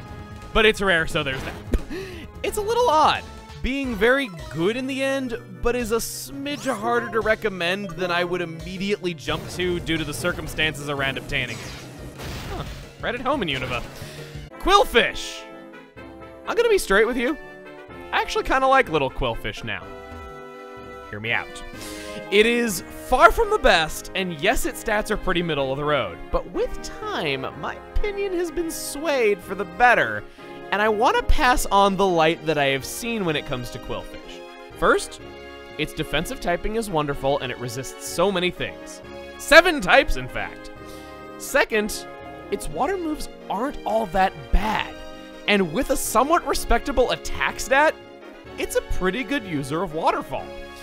Third, It's a good utility Pokemon. It naturally gets spikes and toxic spikes, but thanks to the select TMs that are available in Unova, it can learn Taunt and, believe it or not, Thunder Wave. Fourth, its speed stat is pretty good and it can actually take advantage of Swift Swim, unlike Lumineon that doesn't know what it wants to do with it. And fifth, thanks to being a poison type, it can use Black Sludge for its item. This is really far from the worst Pokemon out there, and a lot better than I think most people think Qwilfish is. The only part of it that I can say is outright as horrible as Qwilfish looks at first glance is that it can't have Intimidate in this game, and there are many better Pokemon with Swift Swim when building a rain team. Overall, I would classify Qwilfish as middle of the road, not trash. And I'd recommend it if you want a fun challenge or something unusual that you've never tried before. I think I've made many points for it being worth something after all. Shuckle, behold, the highest defense and special defense of all Pokemon. But that doesn't make it good. It's tied for being the slowest of all Pokemon with Munchlax, and that's not so bad. I wouldn't have that any other way, not only because it's so defensive, but also because mold growing on a rock is about as slow as anything comes. The name of the game with Shuckle is Toxic Stalling, either through encoring the opponent when you predict them, or just resting and healing up yourself. That is mainly what it does. I wouldn't say that it's a great Pokemon, but essentially it is strictly a wall, walls like no tomorrow, and you just keep healing up. The only merit it has on an offensive level at all is Power Trick, which averages the attack stats between yourself and your opponent. I still wouldn't build it around this, but it is there if you want it. Heracross is a lot like Pinsir in having beautiful attack with good speed and bulk that are at least respectable. Heracross is a bit more raw power with Guts being so easy to set off with the right held item, so it is a little bit different than Pinsir at least. It has great moves for both of its own types, has Stone Edge, has Earthquake, has Swords Dance. Isn't much else to say, it's very good and I think you'll like it if you never gave bug types much chance in the past. And we're following this up with another one of the best options out there for an ice type, Sneasel. Well, okay, maybe not completely accurate. The Razor Claw it needs to evolve will be found soon, so that's no trouble. It has Night Slash already, so that's good too. You might ask, where's the trouble? Ice moves. It can only get Icy Wind, Ice Beam, and Blizzard without breeding. Lack of Ice Shard and especially lack of Ice Punch are downright disappointing for Sneasel. So, as good of a user as Sneasel is at Ice Slash, Brick Break, X-Scissor, and Aerial Ace, it's unfortunate that it lacks two of its best moves. Not bad, but probably the weakest appearance Sneasel has ever had since it got its evolution. Piloswine! Easily one of the most useful ice types there is. It knows Earthquake upon capture, has access to Ice Fang and Rock Slide, then Ancient Power can be taught via Heart Scale so it can evolve immediately and has incredible attack and HP once it does. It's faster than it looks too. Really, if you're still wanting an ice type, this is one of the best options ever. The only big flaw is that there is no Icicle Crash on it without breeding. If you want it, don't catch it this instant. It'll be far higher leveled if you wait for the Dark Grass just up ahead. Mamoswine. This evolved form of Piloswine is a novelty. If you thought I was going to recommend that you catch this instead of the Piloswine at the beginning, no. The Piloswine that are found in the Dark Grass later in the Giant Chasm are higher leveled and yet again learn Ancient Power from a Heart Scale. There is no reason to pluck your hairs trying to catch a fully evolved Mamoswine, much less even be able to find it. I recommend it, just not caught in this fully evolved form. Corsola. Only found when surfing in rippling water, which is way too much trouble for this sucker. I consider pretty much nothing about Corsola to be worth anybody's time due to no stat over 85, never evolving, and its stats being just so particularly bad in just the right places. It's like it's trying to be a wall, but it's just so slow, doesn't manage to be actually bulky, and can get smacked down by pretty much anything that's super effective. I wish you evolved, because you're real cute, and a coral Pokemon is a great idea. Told you Remoraid was coming up soon! Hopefully you thought it was clever and didn't just read the sidebar before this. This is a Pokemon that I would describe as not horrible, just outclassed. It's a mixed attacker with some pretty good oomph, average defenses, but moves slowly. You can see how those stats are interesting, just not blowing anyone away. Sadly, both of its abilities are normally pretty good on most Pokemon, but aren't useful specifically to it. Most of its good moves have imperfect accuracy as it is, and it doesn't learn high critical chance moves. If you just like Remoraid and want it, take advantage of the cool moves that it learns that other water types don't, because that is the biggest strength to be found on it. Signal Beam, Gunk Shot, Energy Ball, Charge Beam, and even Fire Blast are some cool examples of that. Type coverage is the name of Remoraid's game. As is the pattern, Octillery can be found fishing in rippling water, and it's pretty hard to find. Octillery specifically has a signature move, Octazooka. A 65 power, 85 accurate, special water type move with a 50% chance of lowering the foe's accuracy. Don't let the cool name fool you. It's a bad move with a terrible damage accuracy ratio. Octillery's already great at using Surf, Waterfall, and Hydro Pump, so why waste your time with Octazooka? Going on a downward spiral, are we? Delibird is an empty Pokeball.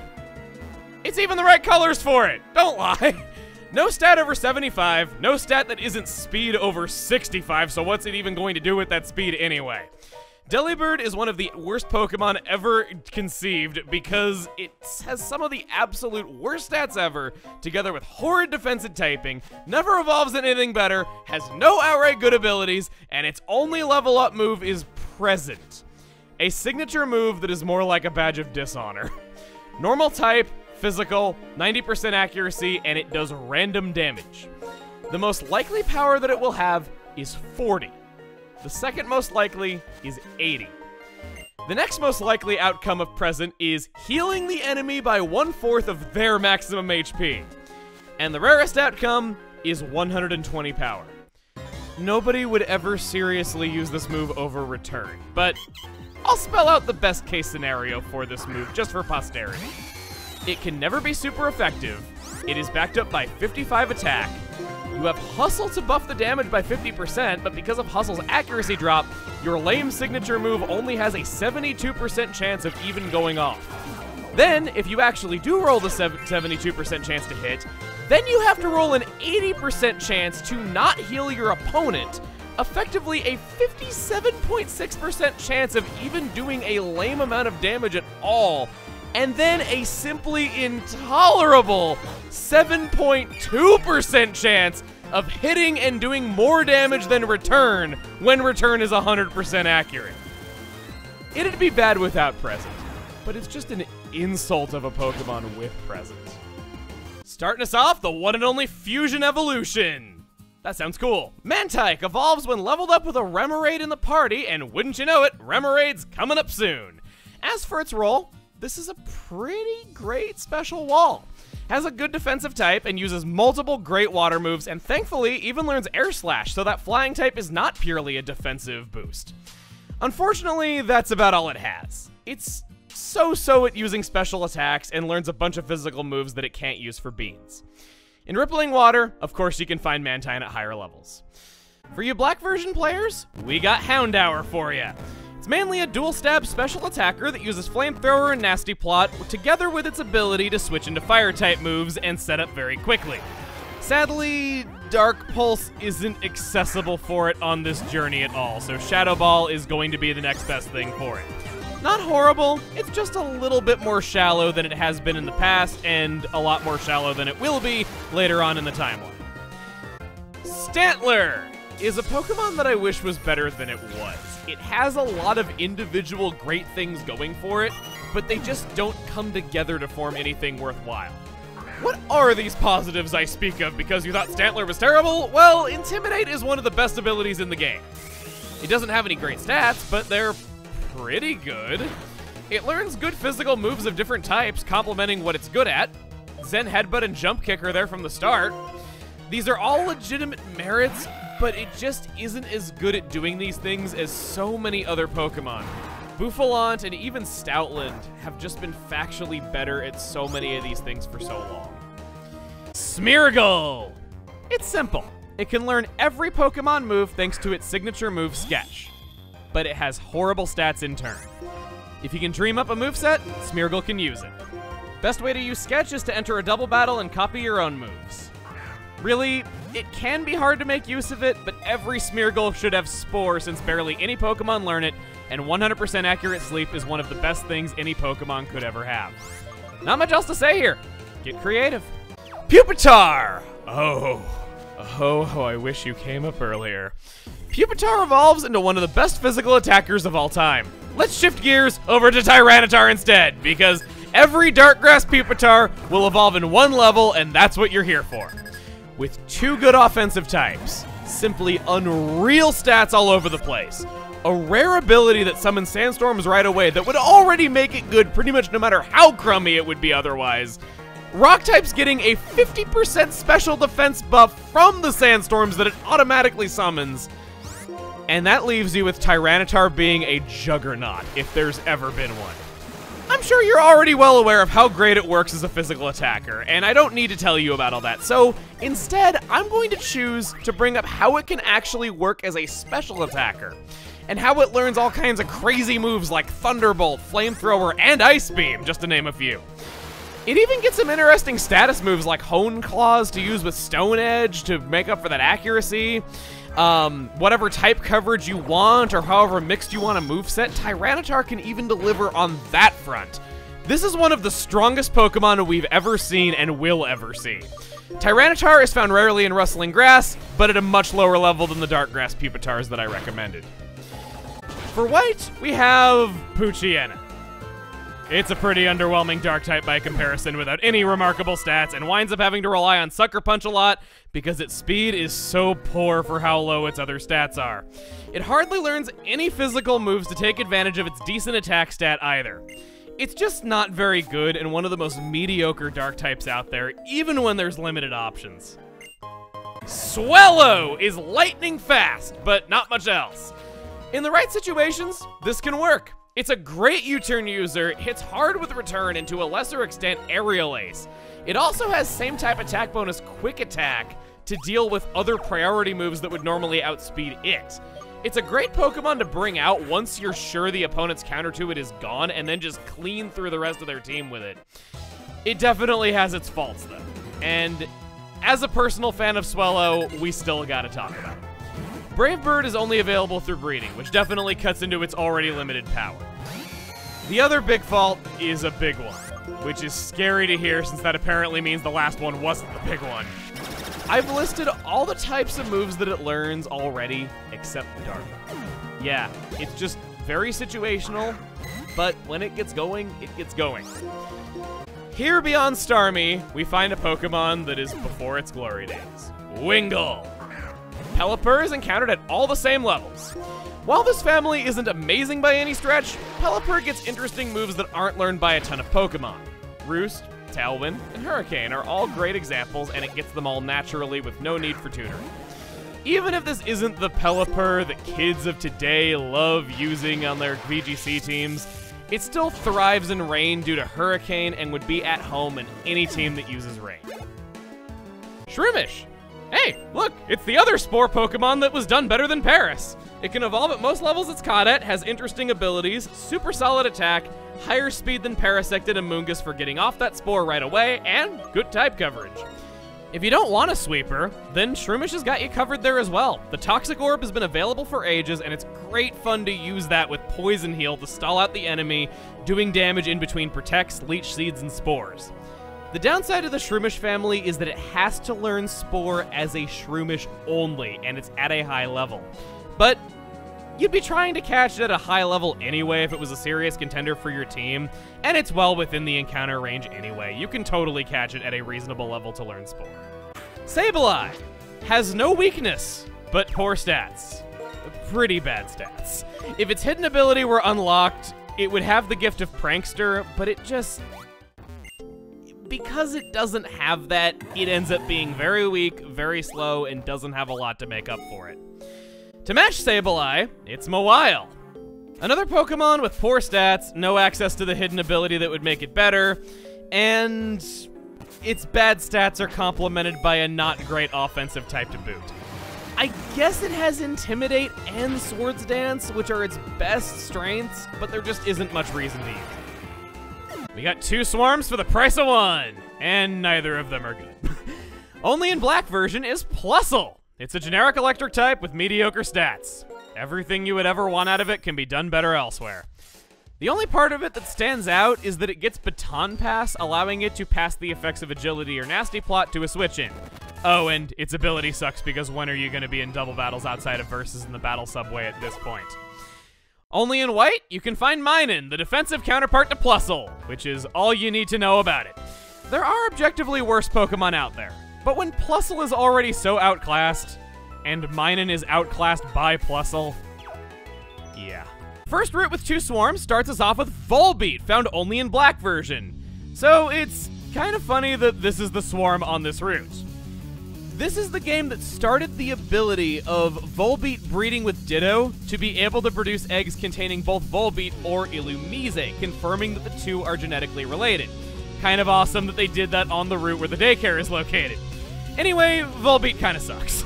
Its stats aren't terribly high, but it's the more offensive-based of the 2 bugs that we're seeing here, and it actually learns a lot of good TM moves, even being another one of those rare Pokemon to learn acrobatics. If you do still want to raise it, please don't use it with Illuminate. Yet another one of those abilities that transcends bad and is just annoying whenever you get one with a good nature. Volbeat, however, is notable for a couple of things that are unusual that I will give it some points on. It is one of only 2 Pokemon to learn Tail Glow, the other being Manaphy. This raises special attack 2 stages and is a great move. Plus, it's the only Pokemon in the game that naturally learns Flash through leveling up.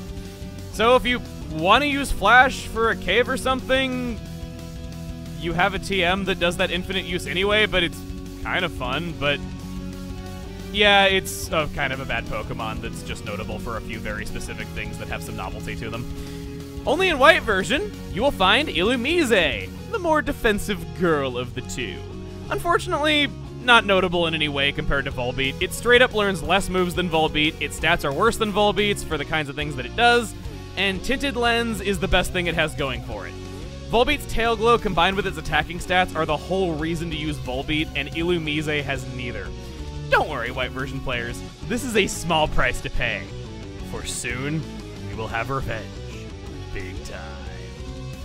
The Pokemon impossible to not immediately think of when you see commercials for buying a car online, it's Carvana! Very common around these here parts, and even at a very high level.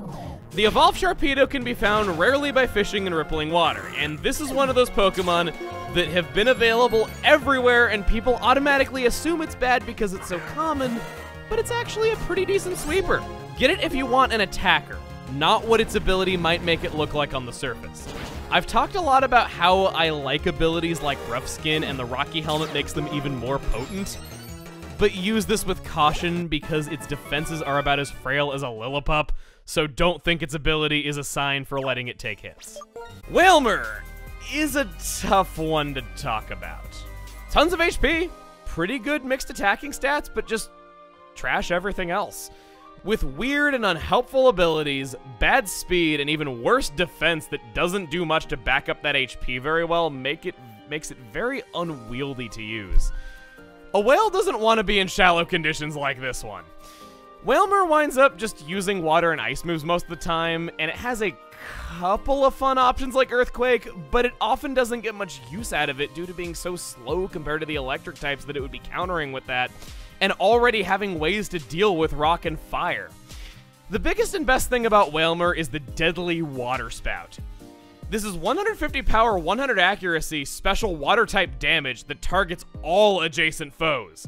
Barely any Pokemon learn this, and it's incredible. The catch is that its power reduces relative to the user's HP, and like we've seen, Wailmer is slow. It's not like the worst Pokemon of all time or anything, just very situational and takes good judgment to use. As you're probably getting tired of hearing, Wailord can be found in the rippling water in Undella Bay, but not in Undella Town. Let's hope Altaria fares a little bit better. So, we got all pretty average stats with a focus on special defense. The idea of a tanky dragon is interesting, and its type is a mixed bag for doing that. Interesting resistances, but the flying type does a little bit more harm than good to a dragon. It does have access to Dragon Dance, but it just isn't as powerful as the other dragons of the land that could do the same thing. I'd probably use it at times when its type protects it, lay down a Dragon Dance, and then fight after I can set up thanks to my resistances. Another option is that Altaria is one of few Pokemon that can get Cotton Guard to buff its defense 3 times in one turn. But I'd personally prefer to have Dragon Dance on it in particular. Not unusable, but it's just such a weird average dragon to have come up so long after the others. Zangoose is a fun physical attacker that just feels unique. Your return TM is well used here, and it gets a lot of physical moves to make it even better, particularly of the fighting and bug type. Oddly, it learns almost every good special attack there is, even though it would almost never get any use out of them. It's clearly physical oriented, and it gets a lot of mileage out of Swords Dance. This is one of many instances of this, but in basically any location beyond Opalucid, I highly recommend going for dark grass encounters if they are available in any situation. For any encounter that is in both types of grass, you are going to find them a whole 10 levels higher in that dark grass. In the case of Zangoose here, that means it can learn all of its moves out of the gate. Surprisingly not version exclusive this time either, it's Zangoose's rival of Seviper. I like my poison types, but sadly this is easily the less good of this rivalry. It's a slow mixed attacker, poison is generally better when it's tanking than attacking, and even though it can do some fun unexpected things like use Earthquake and Flamethrower, seriously, who knew this thing could do that? I sure as heck didn't know till I read up on it. It's just a case of these tricks being done so much better by so much else, and all it has otherwise are a bunch of normal and poison type moves. Shed Skin is often useful in single player, but that's about it. Well, we're going from the most flawed Pokemon that I like here to an outright bad one. Meet Lunatone. With a lot of weaknesses, middle-of-the-road speed, and without the strong physical bulk expected from rock types, it's left not being able to do much. It uses Psychic pretty well, and I guess a lot of Psychic types we've seen so far have been much slower than this, so it at least has that going for it among its Unova kin, but there's just not much of anything special about it. Thankfully, it at least has Rock Polish, but with so many woes holding it back, it just isn't anything that great. Hypnosis combined with Calm Mind is mildly interesting, though. Not faring much better is Solrock. Again, surprisingly no version exclusivity here. Solrock is more physically oriented, making it more of a traditional rock type, but it's still nowhere near as bulky as is usually expected from its kind. It is once again at least not moving at the speed of Molasses, so there's at least that. I feel like Solrock got the better end of the stick since its strong attacking move of choice usually winds up being Stone Edge, and it benefits from Sunny Day with so many fire type moves and Solar Beam together with removing its water weakness. Again, it's not necessarily good, but I think it at least fared a little better than Lunatone. I say it every time. Everyone loves the water ground type. It's wondrous. Barboach is common around these parts. It can have access to all of its moves at only level 47, including Earthquake through level up. Its evolved form Whiscash is rarer, only found in Rippling Water. It will always be level 60 and have access to all of its moves. It's a jack of all trades, master of none. It can take hits decently, does okay amounts of damage, has a good type, has good moves, but no abilities to write home about. But on the flip side, not horribly bad or anything. Just doesn't really light the world on fire, even though both of its types beat fire, so who would expect it to do that? Last of the three is Claydol. So, 3 defensive Pokemon in a row, eh? Well, Claydol is once again pretty fast for what it is, so we got 2 streaks going. And unlike Onix, it actually hangs on to that speed in its fully evolved form. It's great for setting up against slower Pokemon and then taking hits after it sets up. It uses Calm Mind well. That or the screen moves are probably what I would recommend on it the most, but its status moves don't even end there if you want to do something like Toxic, but of course, everything and its grandma learns that. Its offensive stats might not be all that strong, but they are equal, which is kinda nice because it makes on-the-spot decisions a lot quicker to make. It does a lot of things, and does them pretty well, but it needs to be wary of how many common weaknesses it possesses. Working with Claydol is a matter of working with its type. Certainly not a bad Pokemon, just with a pretty glaring weakness. Lily. I like you. You confuse people with your weird type that no one ever remembers. I've screwed a lot of people over by using you and leaving them guessing what you were weak to again. Mainly, it's there to stall out the enemy by taking hits and healing itself. Its type is not so awesome for this. It resists only normal and electric, but its defenses are so beefy that it manages to not take that much damage anyway. To help with that, it's going to mainly be using Amnesia. It can't get cursed without breeding, and Stockpile is learned at a very high level. Its weaknesses are sadly pretty common too. Oddly, Grass Rock, when you look at it, seems like it would do a lot better on an attacker. Opposite to it is Anorith. We got another slow, bulky Pokemon that doesn't work too well because of its type. It's a harder hitter than its flowery cousin, but it's just very outclassed by so many other rock types. And we're beginning the aftergame on the rarest Pokemon ever! Except not really. Instead of having it be stupid rare, just simply fishing on rippling water is enough to obtain Phoebus and Unova. As it is, it's useless and only knows Splash, Tackle, and Flail. It's Magikarp. It needs to evolve to be worth anything, and that's changed. This is the first region since Phoebus' introduction to not have Pokemon contests or contest stats. Instead, now the method of evolving it is trading holding a Prism Scale, an item only found in new areas that have opened up now. Speaking of evolving, found rarely in rippling water is Milotic. The big caveat that comes with using Milotic is that its move pool is shallow, and every Milotic winds up using Surf, Ice Beam, and maybe a Dragon move if it's lucky. Though very generic in moves, Milotic is bulky and very powerful in its special stats. If you want a good water type, Milotic is shallow, but it's good at what it does. Shuppet. Too low level to be useful, and it doesn't even evolve into that great of a Pokemon. If you want it to leave a lasting impression, read Bayonet's Pokédex entry, and that'll hurt you more than any attack this thing could use against you. Tropius is as unwieldy as it looks, and as unwieldy as it was the first time you tried to pronounce its name. It has two pretty good abilities that are powered up in Sun. Clearly it functions best on teams that take advantage of that. Its stats are a little all over the place though, where it has decent everything except for speed. It's not that it can't take hits, and it's not that it has the most weaknesses of any Pokemon. It's just sort of alright, I would say. It does pretty much what you would expect. It takes hits alright, has some types that it can switch into, and it learns pretty good moves of its types. Things aren't gonna get much better with Chimecho. It's pretty cute, but pretty lame at fighting.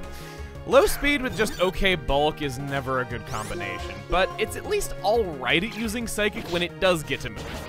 It does get some nice moves for support, like Yawn, but even then most of its best moves are locked behind breeding. It's not the worst Pokemon ever, but it's just outclassed at everything, which I think some people might argue does make it the worst thing ever because it doesn't have much reason to exist, but I'm giving it some points here for the merits that it does have, even if it is very outclassed. Absol. So, it's not as beefy as Heracross, and it's not too fast, but that attack stat is great, and it's definitely one of the best Dark-type attackers out there. It learns a few physical moves with high critical hit chance, and it has Sucker Punch for when it can't outspeed anything. It's a bit too situational to be your dedicated sweeper, but it can do well if used against the right foes. This is another offbeat Pokemon that I still like and think is far from the worst. The Spheal family is up next, and it appears only in the winter waters. Water and Ice is a good dual stab. It gets great moves for both, but not a whole lot else. Seems like I'm saying that about a lot of move pools today. I guess we're in shallow waters. It's slow with good stats everywhere else and has good bulk, but be warned, it only resists its own two types. It usually performs best by using either ability to its edge and stalling with Toxic, then just attacking whenever possible. Just middle of the road here. Celio can be caught at perfectly fine levels to evolve right away, but Celio and Walrein are both caught in the same place.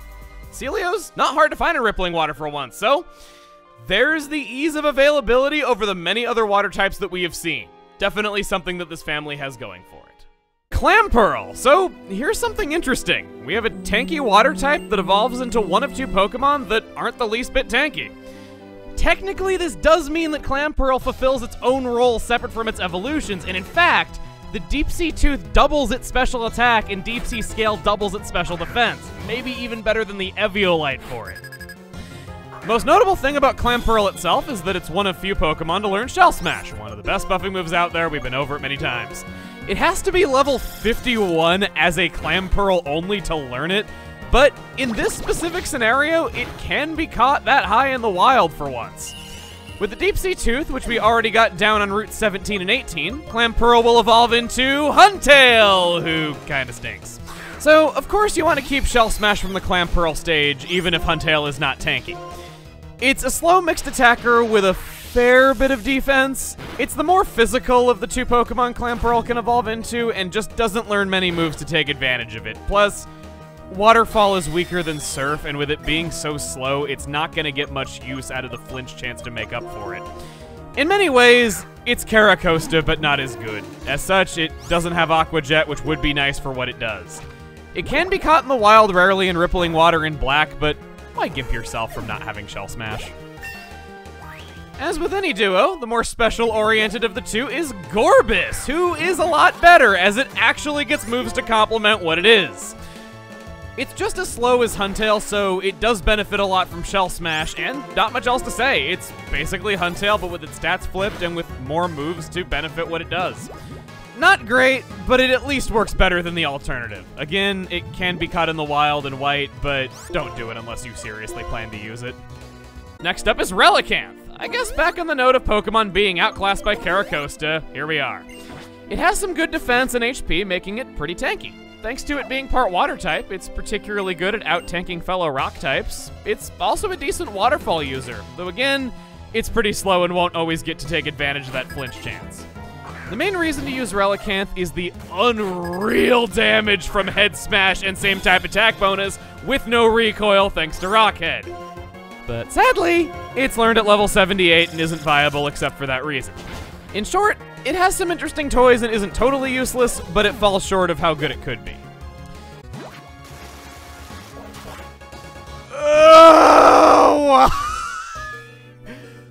Why do I have to talk about this thing every time? Nobody likes you. If you just stopped existing and your item lived on as the only part of your lineage, we would be all the happier for it. Okay, Love Disc. For the whole two of you that were considering it for your team, listen up and listen good, because I ain't gonna repeat myself until next game. I kind of contradicted myself there. No stat over 65 other than speed, which, if speed is the only thing you have going for you, then what is the point of having high speed? Its entire game is Rain Dance, to take advantage of that Swift Swim, use Hydro Pump or Surf with the boosted power from the rain, and I guess throw in an Ice Beam for good measure. But even then, it's so weak that there's probably hundreds of other water types that are better than it that we've already been able to catch at this point. I hate to give a Pokemon no chance at all, but it really is a case of if your opponent resists both water and ice, they automatically win. In tradition, I like reading Smoggin's overview of Love Disc because they're always so great at summing up how bad it is better than I can. So for Gen 5, they wrote, Love Disc gets the award of worst fully evolved Pokemon for 3 generations straight, which is something, I guess. A+. Metang is encountered in the mid-level 60s. Utterly unreal for how hard it used to be to fully evolve this family. Just level it up one time and BAM! There's one of the best Pokemon that could ever be found on anyone's travels. Immunity to stat lowering. Unreal attack and defense. Lots of great moves too. It's one of the select few that I actually recommend agility on because it's, oh, I don't know, slow and would benefit from it? Seriously, wondrous Pokemon here, and the only real caveat is that Steel isn't that good of an attacking type, but you get tons of resistance out of it, so who's to say that that's bad? As you'd guess, it can rarely be caught as a wild Metagross, but there's no reason to do it because it's 10 levels weaker than the herds of Metang that you can find in the dark grass nearby. Oh. You made fun of him. But Beryl is back with a vengeance! Both abilities are good fun, even if its stats are pretty low. Simple is such a negative name for an amazing ability because you want to give this amnesia. You want to give this workup. Any sort of buffing move makes up for its low stats completely. Waterfall is the natural choice for it. It can use superpower and it has rare access to Super Fang, but it's the kid who tries hard in the face of bullying, and you gotta respect that. And, next in the encounters is another awful bug type, so we're not stopping. Kricketune! You like its cry, but similarly, it uses Swords Dance and has Swarm, which it'll almost never get to use because its stats are so low. Thankfully, it can actually use moves like X-Scissor, Brick Break, and Night Slash decently well, so it's not as bad as Ledian. Other than that, very mediocre. It's pretty awful, but at least we can all agree that its cry is hilarious. Cranidos Crush! Feel its wrath! This is the epitome of Glass Cannon. Utterly ruthless attack, but very weak in all other ways. It tends to work best as a wall breaker since it's just fast enough to outspeed the really bulky Pokemon and can just utterly blast through them. Its best nuke attack is Head Smash, a 150 power physical rock-type move with 1/2 recoil damage. It doesn't learn it until level 58, but it isn't helpless until then since we have good TMs for it already. And last of the fossil Pokemon is Shieldon. There are far better existences than having your face be a shield. In all senses, this is strictly a wall. It packs a ton of great resistances to back up those extremely tight defensive stats, but unfortunately, that's about where the good ends. Bastiodon hits so lightly even for unevolved Pokemon standards, and it winds up only really being able to stall out the enemy. It's also a shame that it has the very specific weaknesses that it does, since it winds up not being able to do much a lot of the time because the exact moves that wreck it are so common. I think there's been better tanks than this, and there will be better tanks than it coming up. For the love of Sinnoh and Dawn Socks, don't catch a male Combee. It might be one of the worst Pokemon ever, with these being its fully evolved stats together with the type that it has. I have had so many people who've caught this, raised it to like level 50, and asked me, hey, when does Combee evolve? Rarely, the scare of catching a male Combee can be avoided completely by catching a fully evolved Vespiquen in the wild. It's in better straits, but it's still not that great. It's a tanky bug flying type, which is already a little bit questionable. It works well against fighting grass and ground, of course, but not a lot else and is weak to many common types. If it wants to tank, it thankfully has Toxic, Protect, and Heal Order, which is a signature move that restores 50% HP without the ground susceptibility of Roost that other flying types would have to deal with. It also has unique access to Defend Order, which is just Cosmic Power, and Attack Order, which is a 90 power physical bug type move with a high critical chance. Basically, a factually better X-Scissor. Attack and Heal Orders are definitely recommended for any moveset that it could possibly have for Versus. The other interesting option that it has is Power Gem, since Rock certainly helps type coverage for a bug type. It's just a pretty basic Pokemon in what it does, and doesn't really do a lot more than that. Buizel! So it's really cute, but what I want to talk to you about mainly is its evolved form Floatzel, which can be found, of course, in the same waters as it, as high as level 70, in fact. It is very fast, especially for a water type, and yeah, it's a mixed attacker with a focus on physical. It does get water-type moves and even some ice-type moves to complement this, and just generally, it's kind of a sweepy Pokemon. Only thing that I'd watch out for is that Ice Punch is not available for it, so you're using either Ice Beam or Ice Fang through a Heart Scale. Cherrim. I wonder how many people think Cherrim is some kind of eggplant and have never seen what it actually looks like. You can see it on screen right now just in case you've never seen it. It's so cute that it only makes me wish I liked it more as a fighter. It's based around Sunny Day and is best used in doubles or triples because of that simply stellar ability. Mediocre stats across the board in pure grass type don't help what's an incredibly generic move pool. If you don't believe me, its level up and TM moves are entirely grass moves, normal moves, toxic, Sunny Day, and rest. I've just listed every single move that Cherrim learns. There's nothing quite like Drifblim.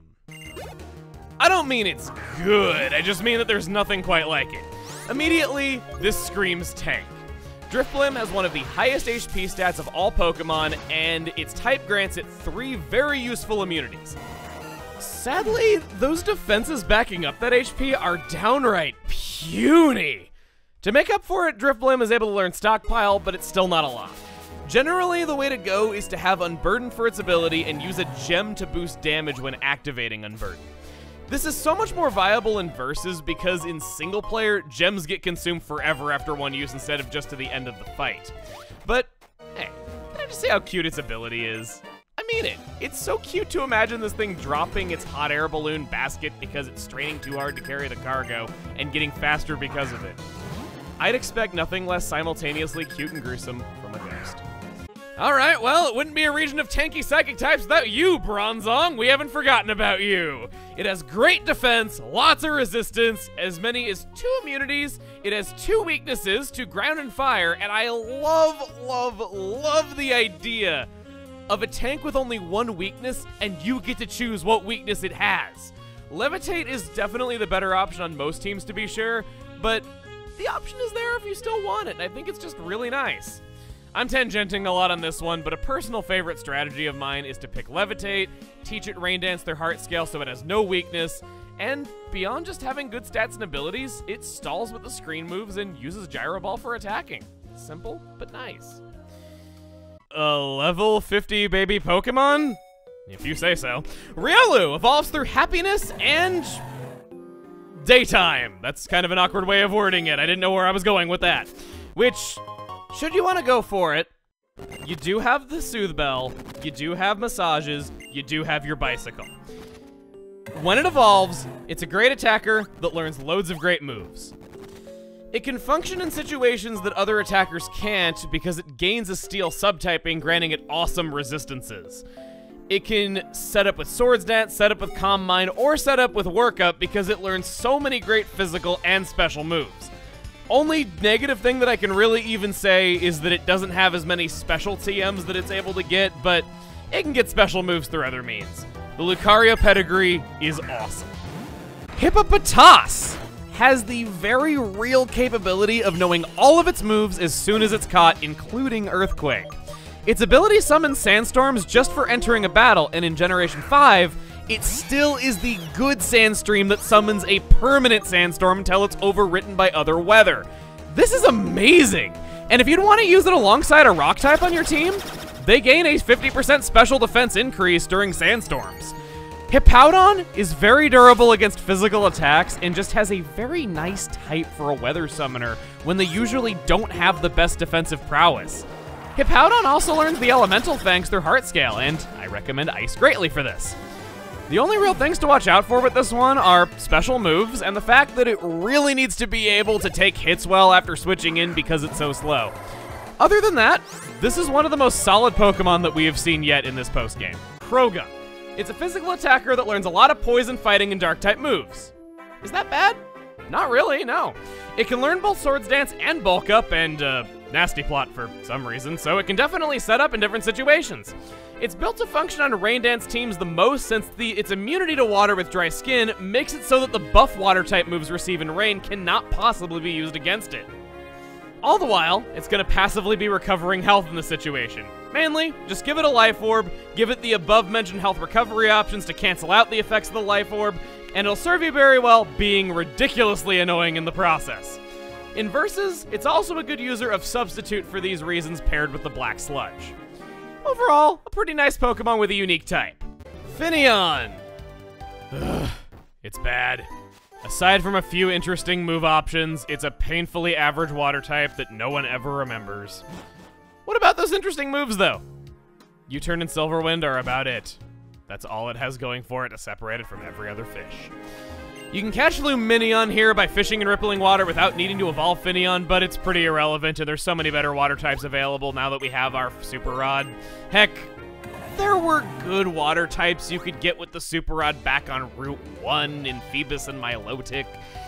I don't even understand what they were going for when they made Lumineon. It's not even a speedy tank, it's just slightly above average speed Pokemon with slightly more bulk than either of its attacking stats when pretty much all of its good moves are attacking moves. Sure, I guess it's fast on rain teams if you go for Swift Swim, but it doesn't have anything to take advantage of going first. It's just forgettable, and I have no idea why it came back as an encounter besides looking really pretty. Rotom is a decently fast user of Shadow Ball and Thunderbolt. Not much else to really say there. Eeks is its name. Eeks. If we take our Rotom back to Shopping Mall 9, it's mounting a cardboard. Their full electronics don't sell anymore. They're just going to waste. I wonder if someone could put them to good use. Oh, Rotom would like to investigate the motors of the electrical appliances. Is that okay? Why, yes. Rotom is motor spelled backwards after all. I see nothing more fitting than having these two things neutralize each other. You can have Rotom enter the microwave oven the washing machine, the refrigerator, the electric fan, the lawnmower, and my favorite electrical appliance, the one that had a mandatory recall. If you put him in any of these, he is going to try to learn a signature move of whichever appliance you use. The microwave oven has overheat, the washing machine has hydro pump, refrigerator has blizzard, electric fan has air slash, and the lawnmower has leaf storm. These are all pretty great. We're gonna do one for sake of example. And we're trying to learn overheat. If you were to change him to another body that he can inhabit, then he would just simply have this move replaced by whatever the signature move of that one is. We're gonna get rid of charge, and this is truly what makes Rotom special. Without this, he's alright and a decent user of the moves, but now, he's a different Pokemon. He's even a different type. The appliances are no longer ghost type. They are electric and whichever the special move of that form is. This makes them even better because now they get the same type attack bonus when they didn't back in Platinum. Wash Rotom saw some great viability from this change especially, but really, I wouldn't call any of them outright useless aside from just how late they become available. I wish there was some game that had Rotom available early and not locked behind a bunch of hurdles, because transforming it periodically as you progress would be so fun and useful if you knew it was coming up. The only reason to not use the appliances other than type is that vanilla Rotom has higher speed. All of the other stats are higher on these appliances, and their base stats are the same across all of them. The only difference is the type and the move. That's pretty fun. Like with every new area that we explore that has grass in it, we have new Pokemon to meet. We have a lot of new Pokemon to meet. So, let's get to it. Too late to be helpful, too late to be helpful, too late to be helpful, too late to be helpful, too late to be helpful, too late to be helpful, too late to be helpful, too late to be helpful, too late to be helpful, too late to be helpful.